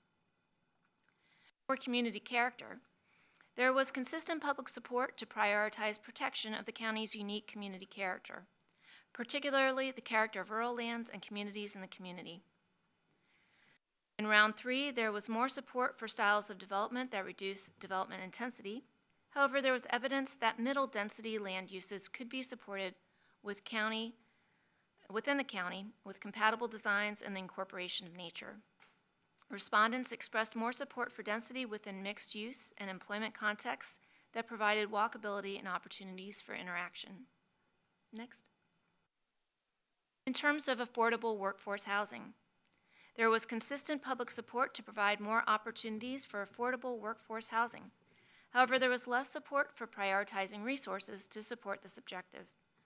Round 3 residents identified adaptive reuse and redevelopment of existing commercial and employment locations and transit corridors as the best locations for new affordable housing. Strategies to improve homes in existing residential neighborhoods and stabilize and enhance mobile home parks were also strongly supported. In terms of economic development, there was consistent public support to diversify the local economy, with a focus on development of higher wage employment. In round 3, this topic had less support for prioritizing resources to this endeavor, but still strongly supported as an overall objective. Round 3, respondents expressed mixed support for the county investing in infrastructure to serve economic development sites within the primary service area. For development of complete communities that can support future economic growth, there was a preference for more mixed-use centers with employment and adding more middle-density housing to existing employment areas. And for the last planning priority, quality of life, there was consistent support for enhancing quality of life amenities in James City County with a strong emphasis on walking and biking facilities. Round 3 respondents supported prioritizing county resources for enhancing quality of life amenities. They also supported prioritizing walking and biking amenities in locations that increase connectivity between neighborhoods and shopping, schools, employment areas, and greenways. With that, I'll turn it over to my coworker, Ellen. Good afternoon. Afternoon. At the last comprehensive plan briefing with the board in October, the board affirmed exploring the concepts described in the plan framework document and the preferred scenario framework document. These documents contained new policy ideas for exploration and consideration to build upon ideas in the plan already. The concepts in these documents, as well as other public input, guidance from relevant agencies and departments, guidance from the Planning Commission Working Group and other sources, and information from the strategic plan have been integrated into revised chapter materials and goals, strategies, and actions for the chapters. The memo provided as part of today's packet highlights some of the more substantive changes in each chapter that have been discussed by the Planning Commission Working Group. For more detailed information, the GSA documents were included as an attachment in the packet, and a link was provided in the memo to the full sets of chapter materials. Please note that the Planning Commission Working Group has provided feedback on the draft GSAs and other documents and work to address this feedback, as well as to incorporate the results of the third round of public engagement, is ongoing and will move into final reviews during April and May.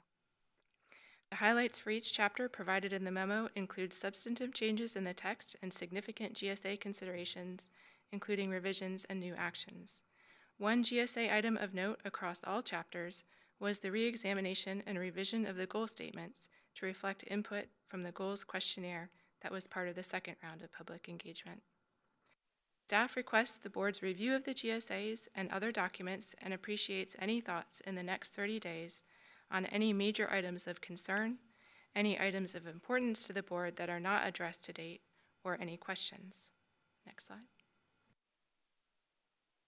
In April, at the board work session, staff hopes to provide the draft land use chapter and draft future land use map, along with other related documents for board review. In May, a joint work session with the Planning Commission Working Group is planned.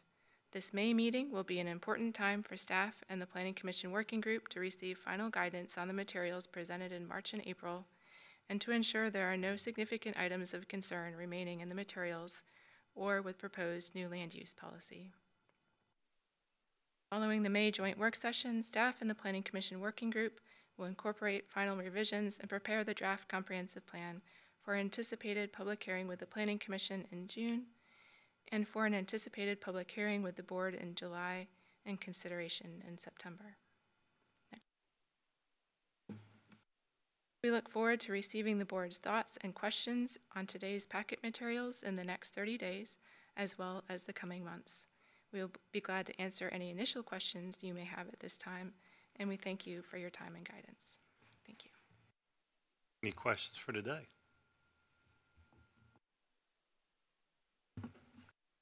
Thank you. And our PC rep, Mr. Croft, anything you want to add while you're here?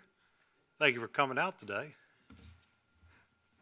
Thank you for the invitation. And no, I think staff summarized it very well. The Planning Commission Working Group, all 8 of them are very engaged in the process, and I think you're going to see some significant enhancements in wording and chapter materials, and so I think everything is going along very smoothly. Thank you for asking, sir.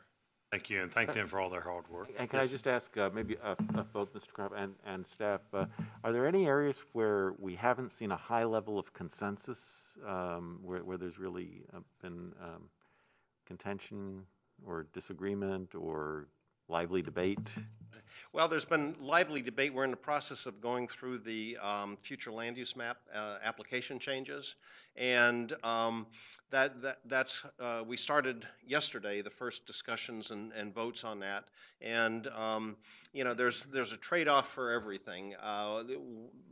One of the takeaways we had from the public surveys and the materials that were submitted was that the public is very supportive of preserving the community character, as you see in the rural lands, and part of the process of doing that is to push more development inside the PSA, and of course the trade-off is in possibly increasing density and some other areas. So, you know, we're in the process of working through that right now, and I think it's going to be very helpful when we do the public hearings on those as well in June, and get some additional feedback. And I'll turn to staff if there's anything that I neglected to mention. There's very much of a desire to make sure that any gap between an item, you know, the importance level to the community and the feeling of what's being done in that area, we're looking at that as well. For example, if affordable and workforce housing is rated as a very high priority, but there's a lower percentage that feels we're doing sufficient, taking sufficient measures in that regard. We're trying to address that with the goals, strategies, and actions, and that's a continuing process as well. I was going to comment that, so it sounds like what you would really like to see from us, if I want to weigh in on some of these things, is in the next 30 days to go through, because when I went through this packet, that's a huge package. There's a lot of information, and I don't do well on the screen sometimes. You know, I keep getting white out on it and all that. But I would have, like, for example, in some of the land use maps, I might have a recommendation or two on specific applications. You know, and after I've had a chance to see what the public feedback was and you're still having that debate going forward, but you think the next 30 days is the appropriate time for us to get our input to you, so that, you know, we get to weigh in as well about where we think that's going. And I would think also the same for the goal, strategies, and actions. There's a lot of material here to go through that, you know, I looked at that and I said, I don't think I can get everything done to give you feedback at the meeting today, but, so that, outside of the meeting between now and the next 30 days would be a good time. Yes, sir. And that's one of the reasons, because you're exactly right. There's such a huge volume of material. And this is probably the most intense. This is my third comprehensive plan that I've been involved in since I've been on the Planning Commission. And the volume of materials, the contributions from the two consultant teams, the idea of computer modeling and being able to keep the model when this process is wrapped up. All of that has been very impressive and I think a very complete effort. But to your point, there's a large volume of material to wade through, and I see Mr. Holt is going to add to that as well. Just going to supplement, certainly as well. So in terms of the future land use map and the land use policies and the land use applications, we're going to get that packaged up for you. That's going to come to you as part of the April business meeting. So that's still to come. So what we've included so far have been the substantive updates to the individual chapters. And as always, Ellen just did a fantastic job in her cover memo. If we want to boil all that 99 pages down to 3, her cover memo does an excellent job providing the board with highlights of the substantive new policy. PC Working Group has done an inordinately terrific job going through and really wordsmithing every one very deliberately of those GSAs to ensure that what's in the plan is reflective of public input to date. So most of what you're going to see in the GSAs is wordsmithing. Certainly want to get your feedback on all of that. But if you need to just sort of start somewhere, I would recommend starting with those 3 pages of Ellen's cover memo, because on each one of those, she's broken it out by chapter, highlights the new policy direction. And so that could give you a really good place to start. But, you know, certainly as we move forward, we want to know, I think the PC Working Group, their recommendation and their finding is that the draft documents to date, I think, not to speak on their behalf, they think are doing a really good job balancing out amongst all of the chapters, all of the public input received to date. But certainly as we move through, if there are things that are missing, please let us know. I think PC Working Group has been very deliberate about taking the input we last received from the board at that last October work session, making sure that it got incorporated. If you still see any missing gaps, you know, let us know. We've got these next couple of months to get these wrapped in. Mr. McGlennon, to your earlier point, there's just been part of the detail and part of the effort and part of the hours and hours and hours that the PC Working Group has put into this is to ensure that they're doing a very fair job at trying to advance the county's vision to better reflect the input received to date. So I think that's why there's so much volume, because they're doing such a great job incorporating that into the document that we presented. I can just add that it really has been a team effort on the part of the staff has been incredible. The consultants have been very responsive and to a number of requests for data and other information. And my colleagues on the working group, as I said at the beginning, they just are taking this, they're very engaged, and they want to make sure that this comprehensive plan is as good as it can possibly be to make recommendations for where the county should go and to take citizen input into consideration. Okay. Thank you all. Thank you. Thank you. All right, we'll move into D, board discussion. Any board discussions we want to go over? There's nothing in set. Just, okay, yeah. And then we'll go back further for board requests and directives further in the meeting. So if you want to, okay. All right, we'll move into consent calendars. The consent calendar consists of 5 items. Number 1 being minutes adoption. Number 2 being contract award replacement of the fireboat. Number 3 being budget appropriation, pedestrian and bicycle accommodation, construction and maintenance funds, Rochambeau Solar Project, $324,000. Number 4, budget appropriations for the Proffers Transportation Fund, $11,902. And number 5, 2021 Scattered Site Home Rehabilitation Community Development Block Grant application. Are there any items anyone wishes to pull? And if there are, would they let me know now? Mr. Chair, could I please pull number 5 for a few questions for Mr. Holt? I think that's the housing rehab. Okay, any others anyone wish to pull? May I have a motion on accepting To the other adopt the four? consent calendar? All right. Mr. Stevens, would you call the roll, please, sir? Sir, Ms. Sadler? Aye. Mr. Eisenhower? Aye. Ms. Larson? Aye. Mr. McGlinnan? Aye. Mr. Hippel? Aye. Motion carries. All right, Ms. Sadler, number 5 is all yours. Thank you. Thank Yes, you, ma'am. Mr. Holt. I appreciate your help. Thanks for the short notice. I got a few phone calls from some citizens today, so I'd just like to get their questions answered, if I might. First of all, with the homes that are up for rehab, who identifies these homes? Do citizens apply for it? Does staff identify them? How does that work? So the starting point is the county's waiting list. We have a number of citizens who have reached out to our housing division, which is located as part of our Department of Social Services, and have expressed a need. And so, you know, as you can expect, there's always more need than there are available resources. But since those families have reached out and are on the waiting list, we start from there and go down that list. All right, thank you for that. And then, would you please explain the criteria for the residents remaining in the homes for a certain period of time? I believe there's a requirement for, is it 5 years, I believe? I'm gonna answer that question by flipping it around a little bit. There's no requirement for homes that we improve. There is no requirement for the family to stay in the home. What protects the county's investment in those properties is a lien on the property for the local dollars. And as part of each family is unique in terms of their income coming in and their expenses. Part of the process is staff from the housing division sitting down with those families and doing a very detailed budget review, both in terms of income history, current income and expenses, and determining a level with which they are able to contribute back and sort of pay the local share back. Every family's different, so some families pay less, some families pay more, and their ability to pay is then translated into, again, the local dollars that are invested in that property translate to a lien on the property.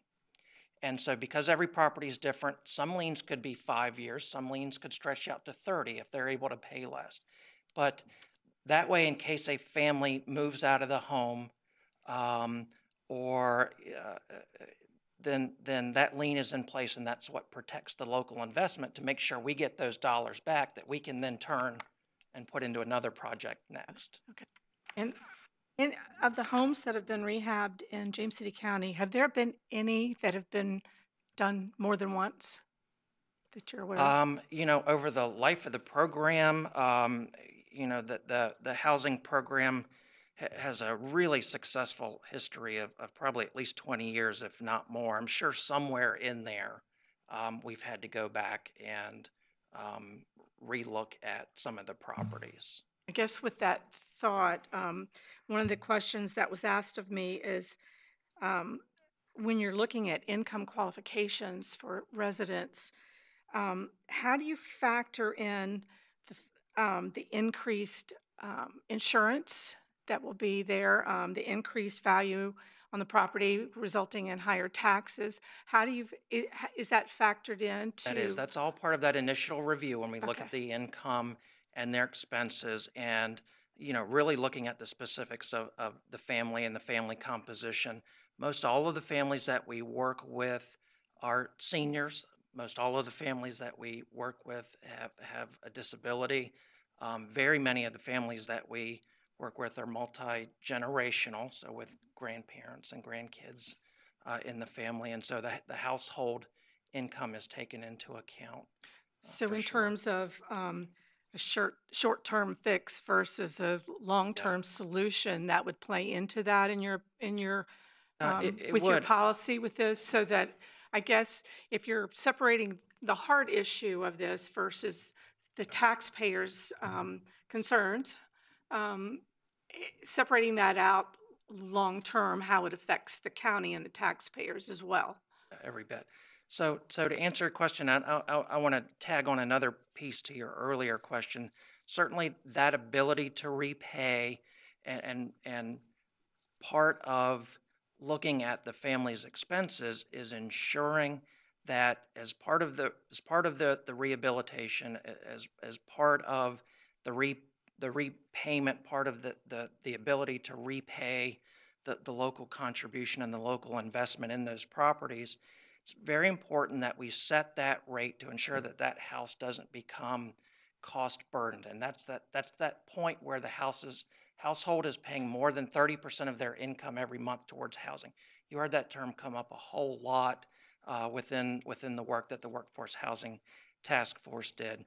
For this grant specifically, and for the grant that we're currently working on, I think what we've found is, and what an important distinction of this project and this grant funding, this isn't renovation of a home. This isn't going in and doing regular maintenance and fixing gutters and putting in carpet. These programs are designed to address just the very structural nature and the dilapidated structure of the homes. We're going in and fixing rotten floor joists where folks are legitimately afraid they're going to wake up in the morning and fall through the floor, and existing holes in the floor, and bathrooms that do not work, and kitchens that do not have a potable, safe water source, or sewer pipes that kind of became unconnected to the main system a while ago and they weren't quite sure how to get it fixed, and holes in the roof. I mean, these are structural issues. And so the program that we want to continue and go after this new grant funding, again, is an attempt to provide some solutions to fix those homes that are the most severely distressed. And again, severely distressed means you don't need a coat of paint. You've got to go in and fix the structural nature. But for some of this funding, again, most of the families that we work with are earning at or below 50% of area median income. The homes aren't very far off at all from needing to be declared an unsafe structure and uninhabitable. And at that point, there's just not a lot of other options. You don't want for that family to not become homeless. And so at that point, if the home does become so structurally deficient, again, they're going to turn back to social services to see what other forms of assistance may be needed, because we have to ensure these families have safe and decent housing. This is a scattered site, so these opportunities are, I think it's important to note too, are spread throughout the county. They're not concentrated on any one street or any one neighborhood. But again, we're trying to fix some of the most severely, the structurally deficient homes to keep them from falling in on themselves. Thank you. I appreciate that very much. I'm sure the residents who called me appreciate that explanation as well. With that, Mr. Chair, I make a motion to approve. Okay, thank you. Have a motion for Thank you, approval. Mr. Hall. Roll call, sir. Mr. McGlinnan. Aye. Ms. Larson. Aye. Mr. Eisenhower. Ms. Sadler. Aye. Mr. Hippel. Aye. Motion carries. All right, moving into board considerations. Number one is contract award administration of the 457B and the 401A retirement plan. Patrick T. Ms. T. How you doing, sir? Good afternoon, Chair and members of the board. A request for proposal was solicited from qualified carriers and offerers to provide comprehensive full-service management of our 457B and 401A retirement plans on behalf of eligible employees for James City County. 8 firms responded, describing their ability to provide the management, their experience, references, quality, and cost of their plan services, and the quality of the investment options, and overall quality of the firm's proposal, demonstrating the understanding of our county's needs. The contract has an initial term of 5 years with the option 1-year renewals after, and staff recommends approval of the attached resolution to contract to empower retirement. We anticipate savings in both administrative and investment fees, which are currently charged to the employee's account. And we also will have a much wider options of investment choices through the contract. And I'll be happy to answer any questions. questions? Questions? Very good. No questions. Thank you. All right, we'll look for a motion. Motion to approve. All right, got several motions on the roll call, please. Mr. Stevens. Ms. Sadler? Aye. Mr. Eisenhower? Aye. Mr. McGlinnan? Aye. Ms. Larson? Aye. Mr. Hippel? Aye. Motion carries. All right. Number 2, clarification of acceptance of a deed of easement at 2822 Ford Road. Mr. Zero. How you doing, Tammy? Thank you. Thank you, Mr. Chair. On June 11th, 2019, the Board of Supervisors adopted a resolution amending an offer to amend an existing conservation easement on 2511 and 2611 Forge Road, also known as the Hall Temple properties. This resolution was clarified and amended by the Board on September 10th, 2019, to allow for 7 residences in exchange for the establishment of a conservation easement on 2822 Forge Road, also known as the Meadows Farm. This easement was to conform to the county's standard conservation easement language and limit residential development to no more than 3 residential lots, with no structure being closer than 800 feet from the edge of Forge Road. In reviewing the draft language for the conservation easement and related subdivision plat, it has come to staff's attention that the owner's intention, as expressed in materials submitted to the board in June 2019, was to set residential structures back 800 feet from Forge Road, but allow a limited amount of agricultural structures as close as 400 feet to Forge Road. The staff memo made this distinction, but the resulting resolution did not and noted a blanket 800-foot setback. As shown on the exhibit, the applicant has further clarified their request as 2 864 square foot horse run-ins, flanking each side of the front lot of Meadows Farm, oriented with the shortest sides facing Forge Road and set back 500 feet from the center line of the road. These horse run-ins would protect the horses in the adjoining pastures from sun, wind, and rain. In staff's opinion, these would be consistent with the original intention of the property owners, similar situations on conserved properties, and the county's agricultural and scenic views of the Meadows Farm and Forge Road. Also shown on the exhibit are other specific easement items for which the property owners have sought pre-approval from the county.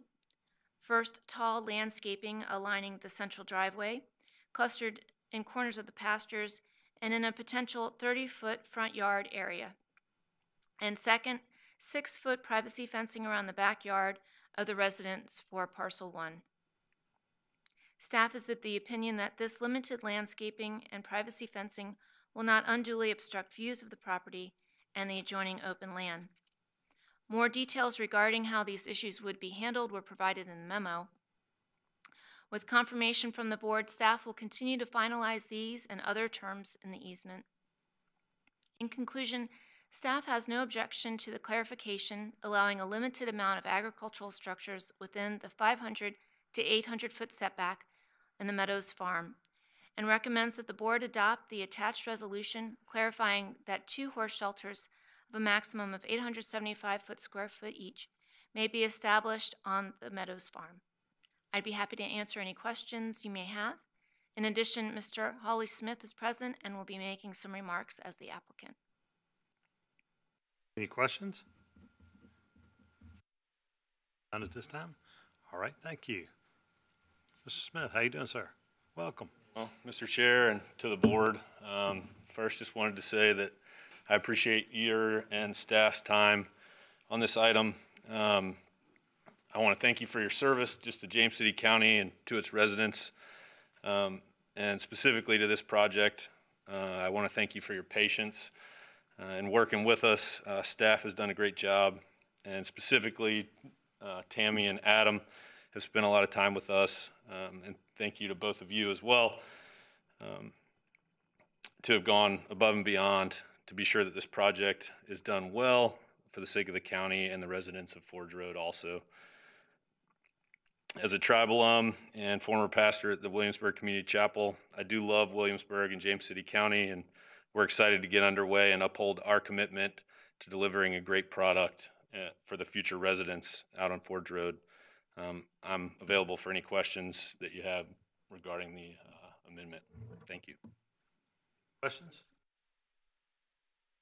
All we're talking about basically on this is the, is moving or allowing the two extra run-ins in order to serve the horses so they have a protection into the 800 foot, but no further than 500 foot off the road, which, as everybody knows, I'm very protective of Forge Road and everything that goes on down in Forge Road.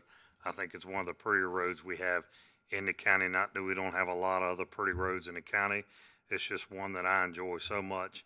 And I think that, you know, the way the Forge Road is set up, the run-ins are you know, match with everything that's in that area and how that serves our community. So I don't have any issues, but I would look for the board for a motion for approval or any other discussion anyone may have.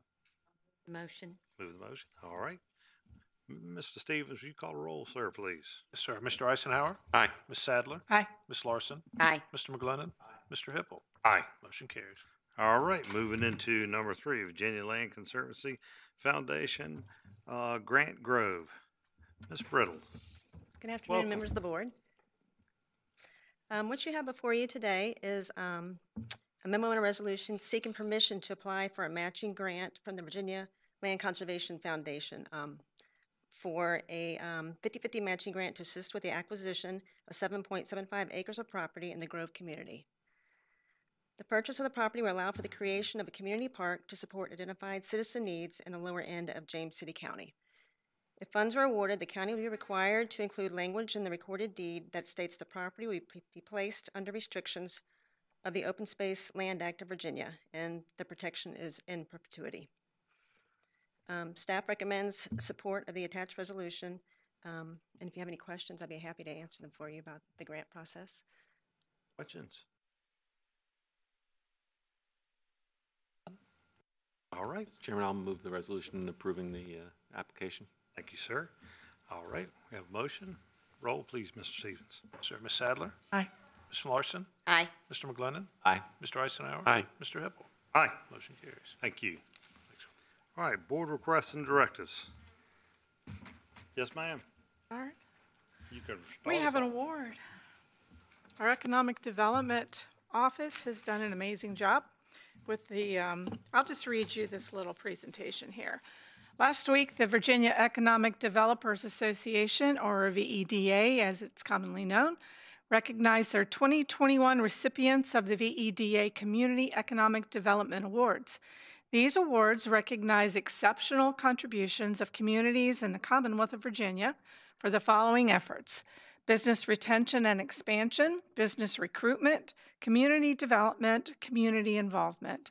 I'm pleased to announce that the James City County Office of Economic Development received the award in the 40,000 to 100,000 resident population category. The award was for our business retention and community involvement efforts, establishing a partnership with the Greater Williamsburg Partnership, Williamsburg Community Foundation, and the Virginia 30-Day Fund to be the first locality partnership offering $3,000 forgivable loans to James City County businesses. I'd like to thank my colleagues on the board for their support for this program with the allocation of funds. We were able to support more than 125 of our small businesses, helping them to retain their employees and keep their doors open for business. Thank you to staff for your diligent efforts in supporting this initiative and for being the first locality to do so. So, Mr. Stevens, I would love for you to take this lovely award to Mr. Johnson's office. It's well-deserved. And thank him so much. I don't see him here, but we appreciate everything that they've done. Thank you. Absolutely. It's a wonderful. Yay. Well done. Speech. That it? That's it. That's it? Yeah, I'm going to end on a good note. Okay. Just to recap the last couple of weeks, I've had on March 10th an interview with WMBG, and Brian did comment on how nice it was to have our chairman back on the interview schedule. So thank you for being there as well. On March 17th, Chairman Hibble and I participated with the retaining wall working group of folks who expressed interest in looking at that. I think we had a really good, productive meeting. Staff is now working on some information, and we'll get a follow-up back to the board on how to maybe tweak that. March 18th, Business Council restructuring. One of the things that's going on, and Ms. Larson is, on the tourism side has been doing this as well.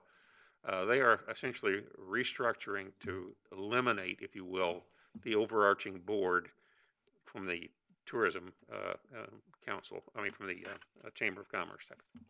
So what will happen if this all goes through is that the funding for the money will go directly to the two agencies, whereas in the past it's sort of gone to the central coffers and then been parsed out to the two different organizations. So, and with the independence of the Tourism Council being pretty strongly reinforced, I think this will be a great help, and it will actually eliminate a little bit of the overhead that we have, and I think simplify their process. So that's in the process. Hopefully that will be completed with all their bylaws, everything done by the end of the fiscal year.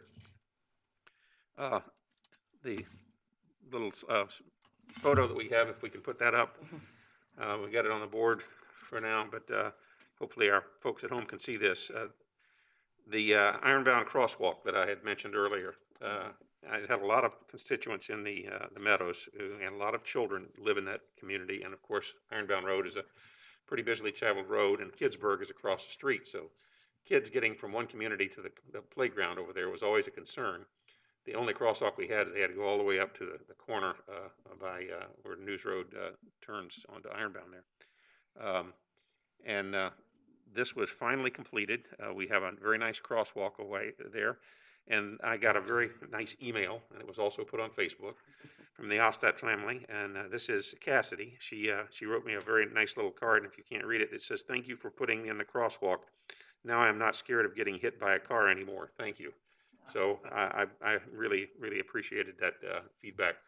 It's one of the benefits of being able to do something nice for the community occasionally. Not at least that maybe offsets every time we have to deal with taxes.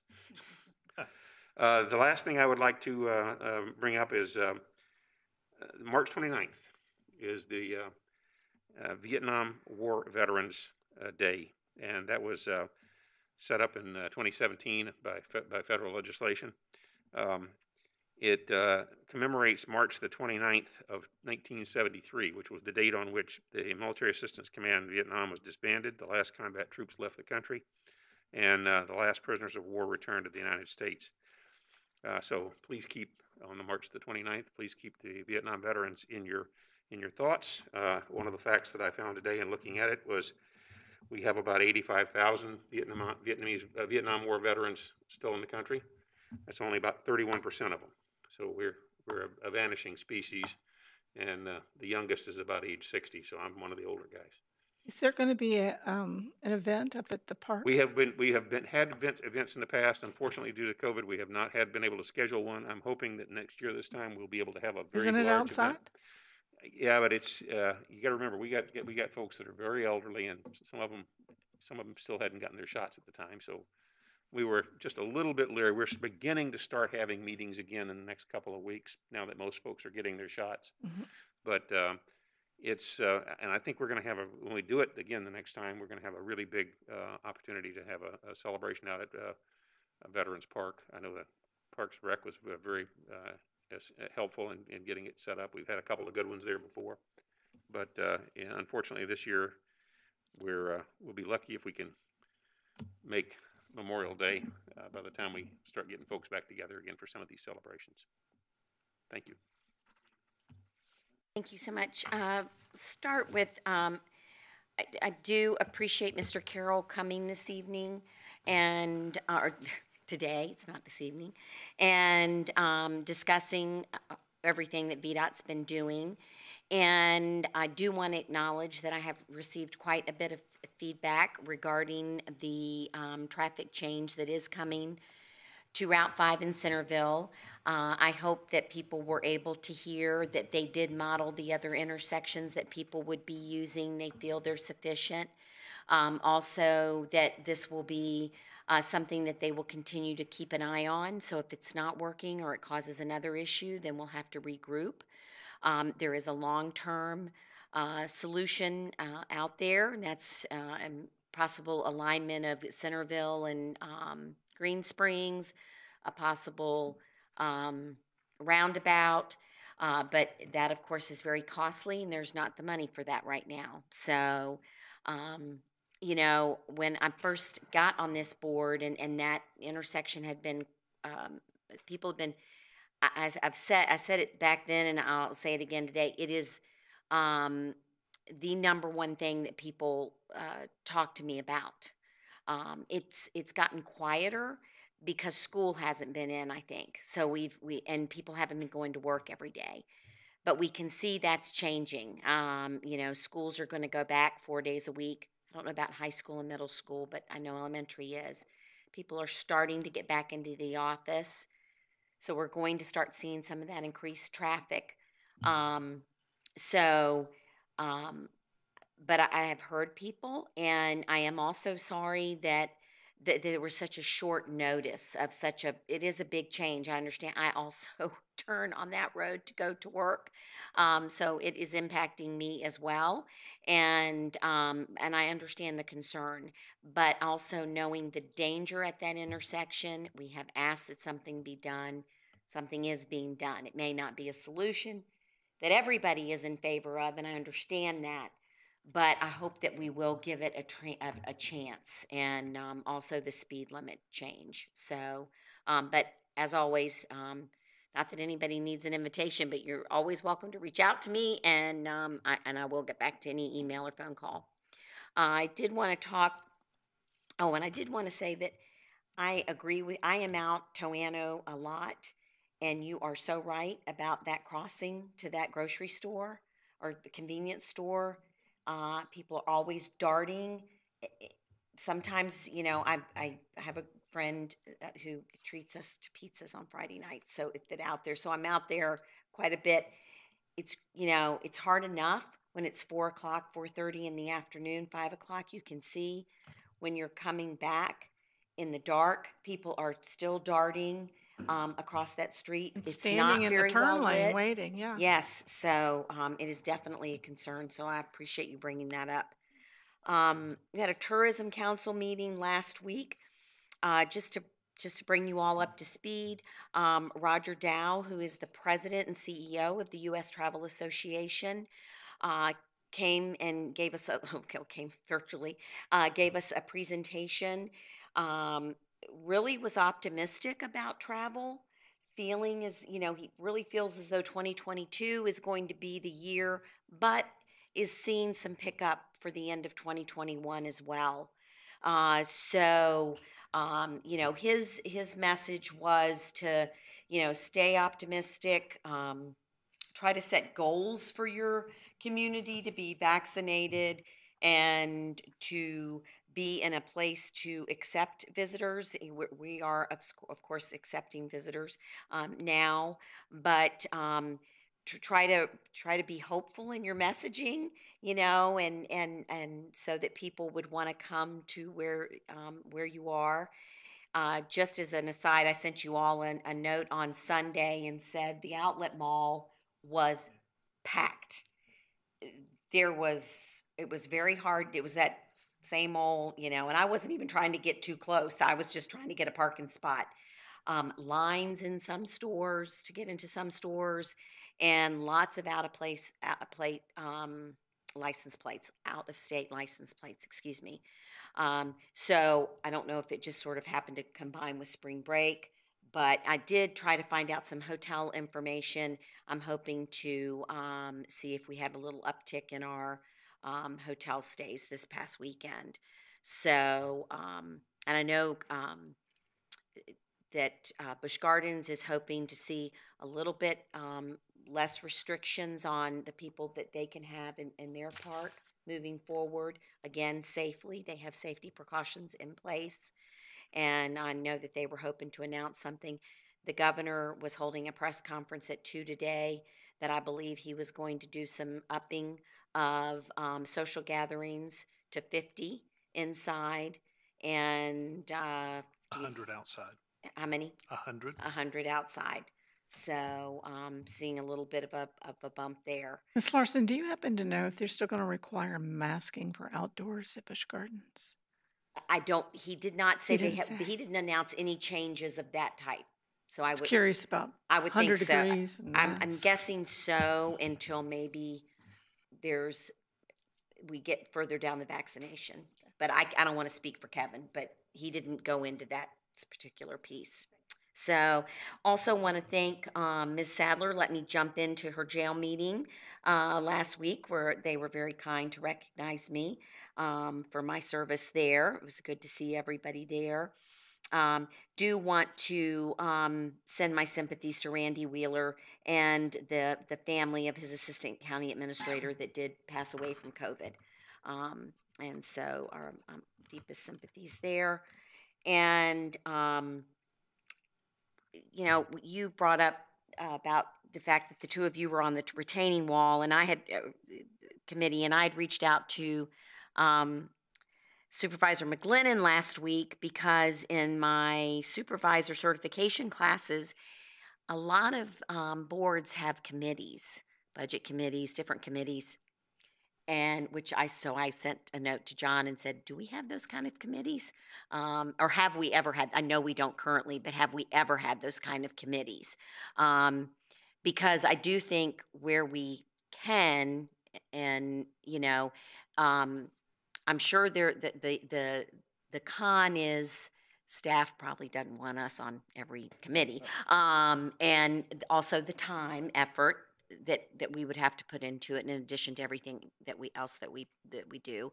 But I do think the pro sometime is that when the two of you come back with what you've learned at the retaining wall, that's going to help the rest of us with that. You know, we're going to trust you, you're our colleague, and you're going to bring to us the good information. So I hope that, you know, maybe in the future there'll be some opportunities for that. So then this is a little old, but just a couple of weeks, but I thought it was very interesting that the Commonwealth of Virginia is home to more than 108,000 women veterans. And we am one of the largest in the country. So, and also there was a op-ed about regular meetings with citizen participation, a must return, and we've been doing that all along. So, you know, we have kept open even during COVID. I mean, I know we are limited in the number that we have in here, but we don't turn anyone away. There's other opportunities to wait and then come in as others leave. So, thank you. Thank you. So does that mean that Jim and I are going to be the retaining wall committee, Oh, yeah. the first one? Yeah. I guess you are. You're already on it. That's right. So, yes. You created it. You're the chairman. John, go ahead, sir. Thank you, Mr. Chairman. I have a couple of things. I'll try to be quick about them in most instances. A few shout outs that I just wanted to give. One is to the vaccination clinic that is being run at the Colonial Williamsburg Foundation's Visitor Center. Thanks to the Colonial Williamsburg Foundation, to our partners out there, to Chief Ash and all of those who have been working with the vaccinations. I can tell you that there are very few things where I've received so much uniformly positive response from the citizens who've utilized that facility. It has just been something to behold. That people are amazed at the efficiency, the promptness, the care with which everything is being done. So appreciate that very much. And I also want to appreciate our social services department, police, and Parks and Rec, who are all involved in the Child Abuse Prevention Month. That is such an important issue for us to highlight. And I know our staff usually does an excellent job of informing the community about it, usually with some kind of a public gathering. Know that it's tough to do that these days, but they have put together a wonderful information packet that includes their opportunity to do art and kids to do artwork in a competition and so forth.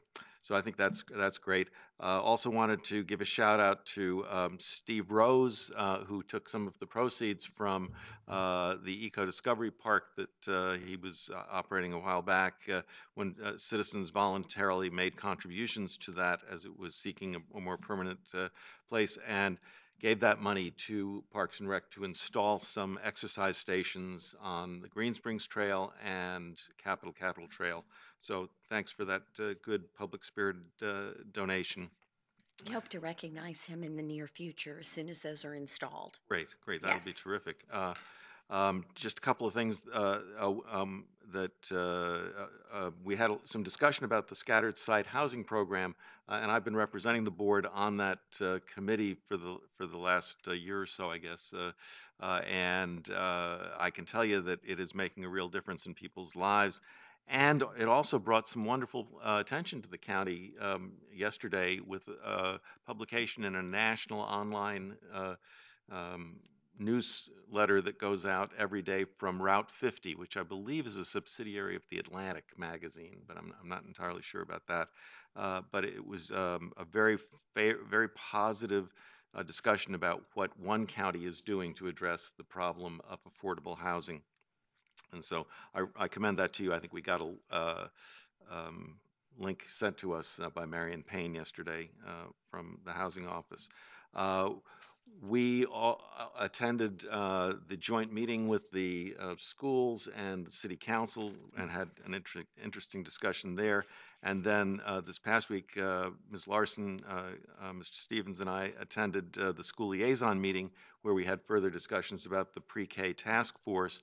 And just to let you know that at some point in the process of the next several months, there will be regular checkbacks with the school liaison committee, and there will be at least one presentation and opportunity for input from the board as part of that process, just to make sure you're aware of that. I also serve as our representative on the Greater Peninsula Workforce Consortium, and as you know, we are merging with the Hampton Roads Workforce Council to become one regional entity, and that process is ongoing and apparently working quite well, and I think it's being recognized nationally as a great effort to improve the efficiency and to expand the impact of our Workforce Council. Two final last things I wanted to draw attention to, just a little bit more. I want to thank the police department for following up on a request that I'd made to try to check in with any Asian American owned businesses or businesses that cater to Asian Americans in our community, just to make sure that they're feeling safe in a time when we're seeing a dramatic increase in attacks on our fellow citizens of Asian heritage. And I think we really want to send a clear message that we are a welcoming and inclusive community for our residents who happen to have Asian Pacific Island heritage, just as any other citizen, but also for our tourists who are coming from other places in the United States who happen to have Asian heritage, or tourists from Asian nations or Pacific Island locations. So I think it is important for us to recognize that we have seen growing concern among Asian Americans nationally, and we want to make sure that our community is aware of that heightened concern and does everything we can to reassure them that we want to value all of our citizens and protect them from any untoward events. Finally, I wanted to spend a moment just taking note of the passing of one of our county employees. Nan Burcham worked as a web and publication specialist for James City County for about the last 16 years. And we know some things about Nan. Like many of our county employees, She was valued for her caring spirit and her kindness and the fact that she was always willing to share a smile. She had a deep devotion to her family and great love for animals. And some things we don't know as well. And one of the ways in which, over the course of those 16 years, she touched all of us on this board is that she was one of the members of the staff who were responsible for putting together our board packets for every meeting for that time period. She would do the proofreading, she would work on formatting, she would make sure that everything was ready to go for us to be able to gather the information that we needed to make important decisions. Nan's family had connections to James City County in a lot of ways. Her son, Kyle, was an intern for our planning department and actually did some work with Mr. Kinsman as well on some legal issues. He went on to law school and is now a practicing attorney here in town. Her brother, Jeff Valines, was one of our police officers. And so it is truly the case that Nan was part of the James City County family in many ways, and she passed away at the end of February, and just wanted to bring attention to her passing and to express to her husband Jeff and her son Kyle, the rest of her family, our deep sympathy and appreciation for all that she brought to James City County. Thanks. Thank you. Thank you very much. Let's see, I've got a few things. Jim talked about the retaining wall, and now that we're on the committee, we're going to be the first.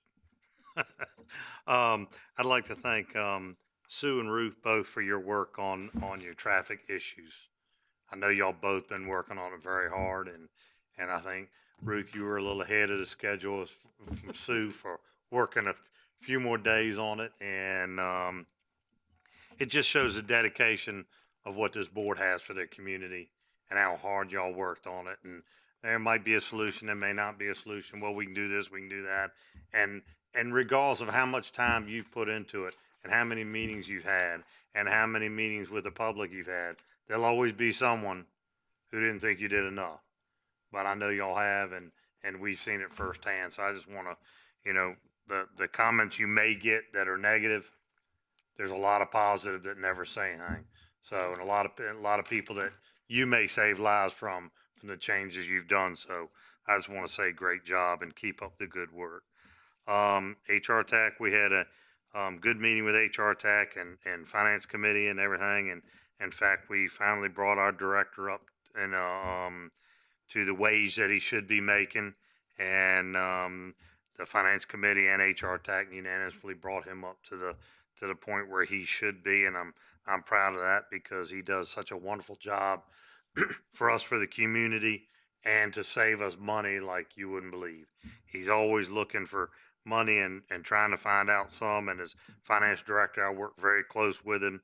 And he'll even say, I'm not bringing you anything today to approve because there's a pair of boots in this financial record that are not supposed to be, that we shouldn't be paying for. And so if he can find, when you're dealing with 38 or 200 million in a request and you find a pair of boots in there, you're looking pretty close about, watching our money and what we need in our area. So hats off to Kevin Page for that. Harumfa, we had a great meeting in Harumfa. I'm chair of the Harumfa committee, and great meeting there. And they're working very hard. We got our budget out early. I had suggested years ago that we get our budget out to our communities earlier than later. We always got our budget request out after the budgets were being put together in the counties and cities. I said, let's move it up forward and get our ask out up front. And then that way the communities know what we're looking for there. I still have a few concerns about our budget there. We carry a very large cash revenue that I don't think we need to carry, but I'm working on that with them slowly, but hopefully surely. Trash cleanup, Ruth, you mentioned it the other day of the litter, and all of us see it. I'm so sick and tired of the litter, I could scream. I don't know how. And I was riding around with a client the other day, and they were looking for a house in James City County to build. They want to build a house here in James County, anywhere in James City County or Williamsburg, but want to live within this area. And as we're riding around, they said, you know, y'all have just as much litter here as we have at home. And that's terrible to hear, you know. And they said, you know, and they said, and I was told that their sister lives in Colorado, and they said there's no trash there. I said, can you find out what they're doing? Is it the citizens care so much about the community they don't throw the trash out? And so it bugged me so much just to hear that from someone outside the community. You know, we know there's huge amount of trash problems. Peg tells us all the time, bless her heart, and all the hard work her and her team does and county staff to keep it cleaned up. But I was talking to Mr. Stevens, and excuse me, during his report, he may be able to tell us a little bit about it, but we talked about options. You know, if we're going to throw the trash out, maybe then we take money out of the budget to clean the trash up. Because by telling everybody and insisting that you do it and educating them and putting out things and doing, it hadn't changed. In fact, it's gotten worse.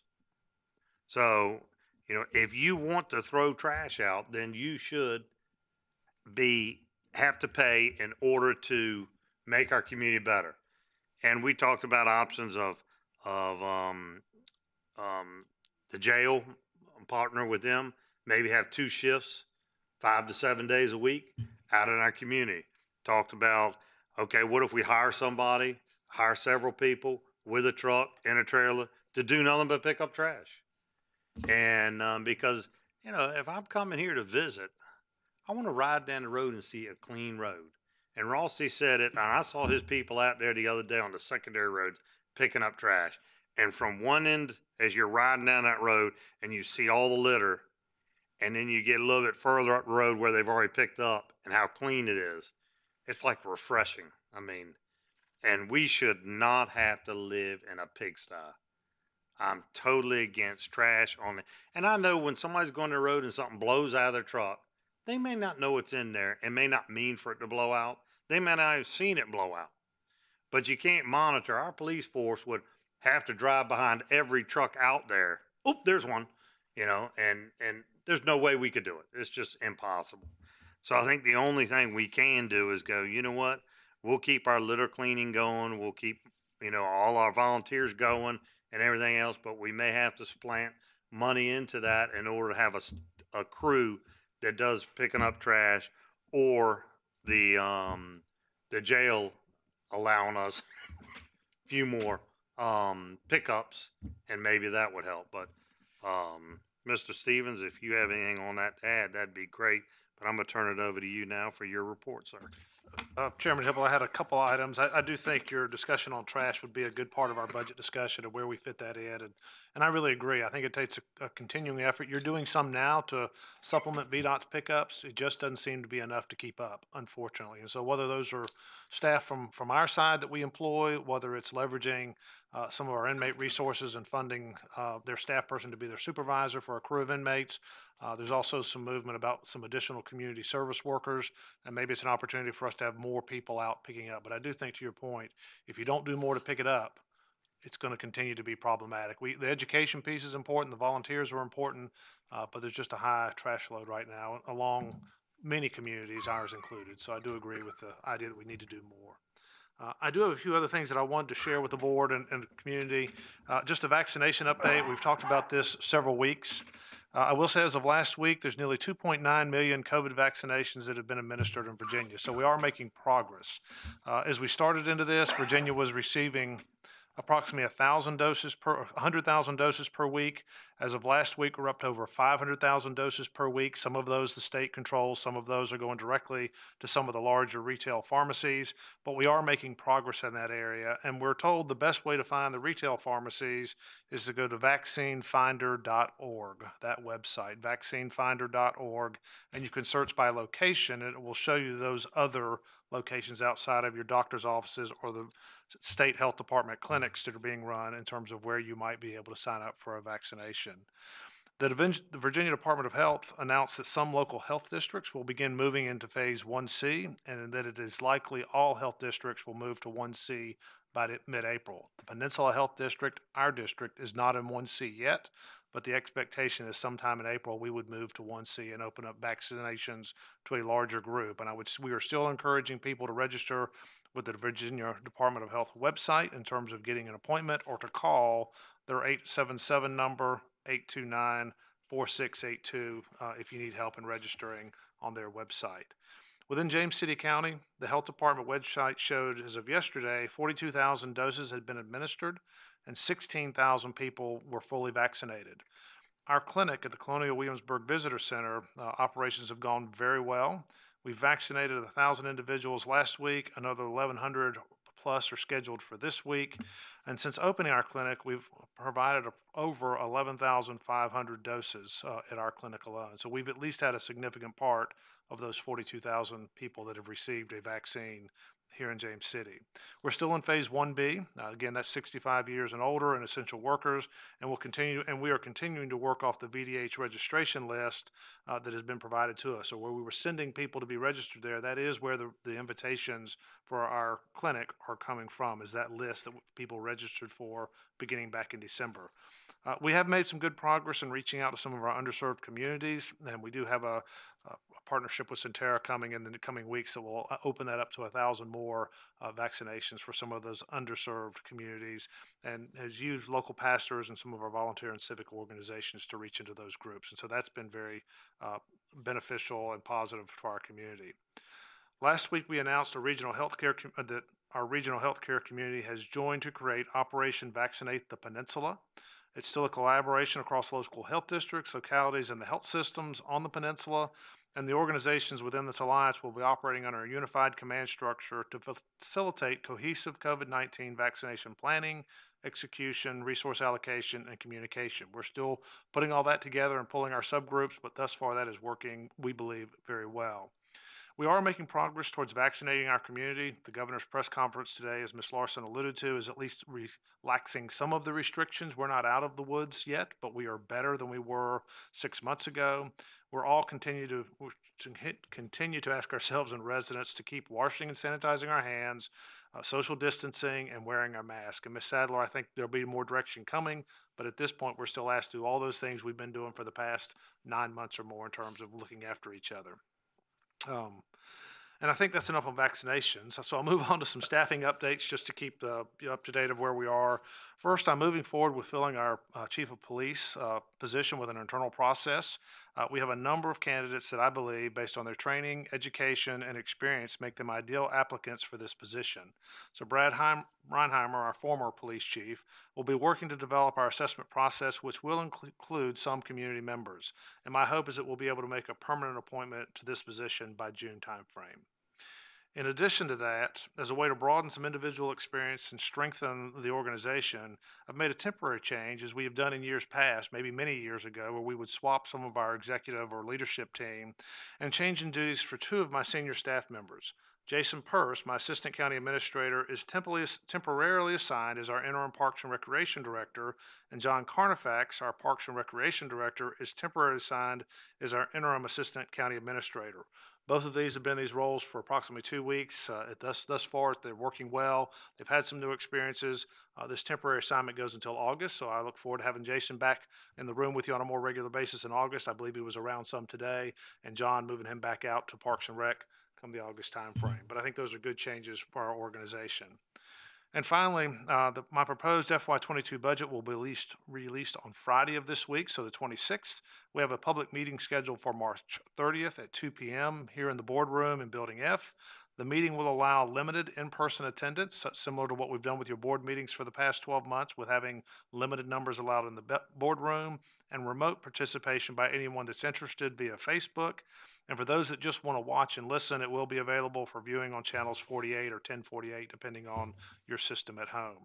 We do have a budget public hearing scheduled for your April 13th board meeting at 5 o'clock, and a board discussion with the Board of Supervisors at your business meeting on April 27th, and then we hope for an adoption of the budget, or FY22 budget, on May 11th. So more budget discussion in the coming month to include trash and cleanup and how we make things look better around James City County. So I'm sorry, what time was that public hearing again? the public meeting will be March 30th at 2 o'clock here in boardroom and will be streamed on Facebook as well as limited in-person attendance. If we want to, as board members, if we want to attend, is there, do we have to announce a formal meeting if three of us attend, as long as we're just sitting in to observe, or? You know, we can accommodate that, but we can take care of that working with Teresa and Adam. on what we If need it to doesn't do for require, that. I mean, if we're, you know, not to participate, but just to sit and observe and to see the public feedback, it would be helpful. I just want to make sure we had that ability for more. We'll make sure you have that ability to be here and be okay if you choose to do that. Thank you. Yes, sir. Mr. Chairman, that's all I have, unless there are other questions or comments. Questions, comments? All right, next I'll look for a motion to go into closed session for consideration of acquisition of a purchase of development right easements on property along Cranston's Mill Pond Road pursuant to section 2.2-3711A3 of the Code of Virginia. So moved. So moved. All right, Mr. Stevens, roll please, sir. Ms. Sadler? Aye. Mr. Eisenhower? Aye. Ms. Larson? Aye. Mr. McGlinnan? Aye. Mr. Hippel? Aye. Motion carries.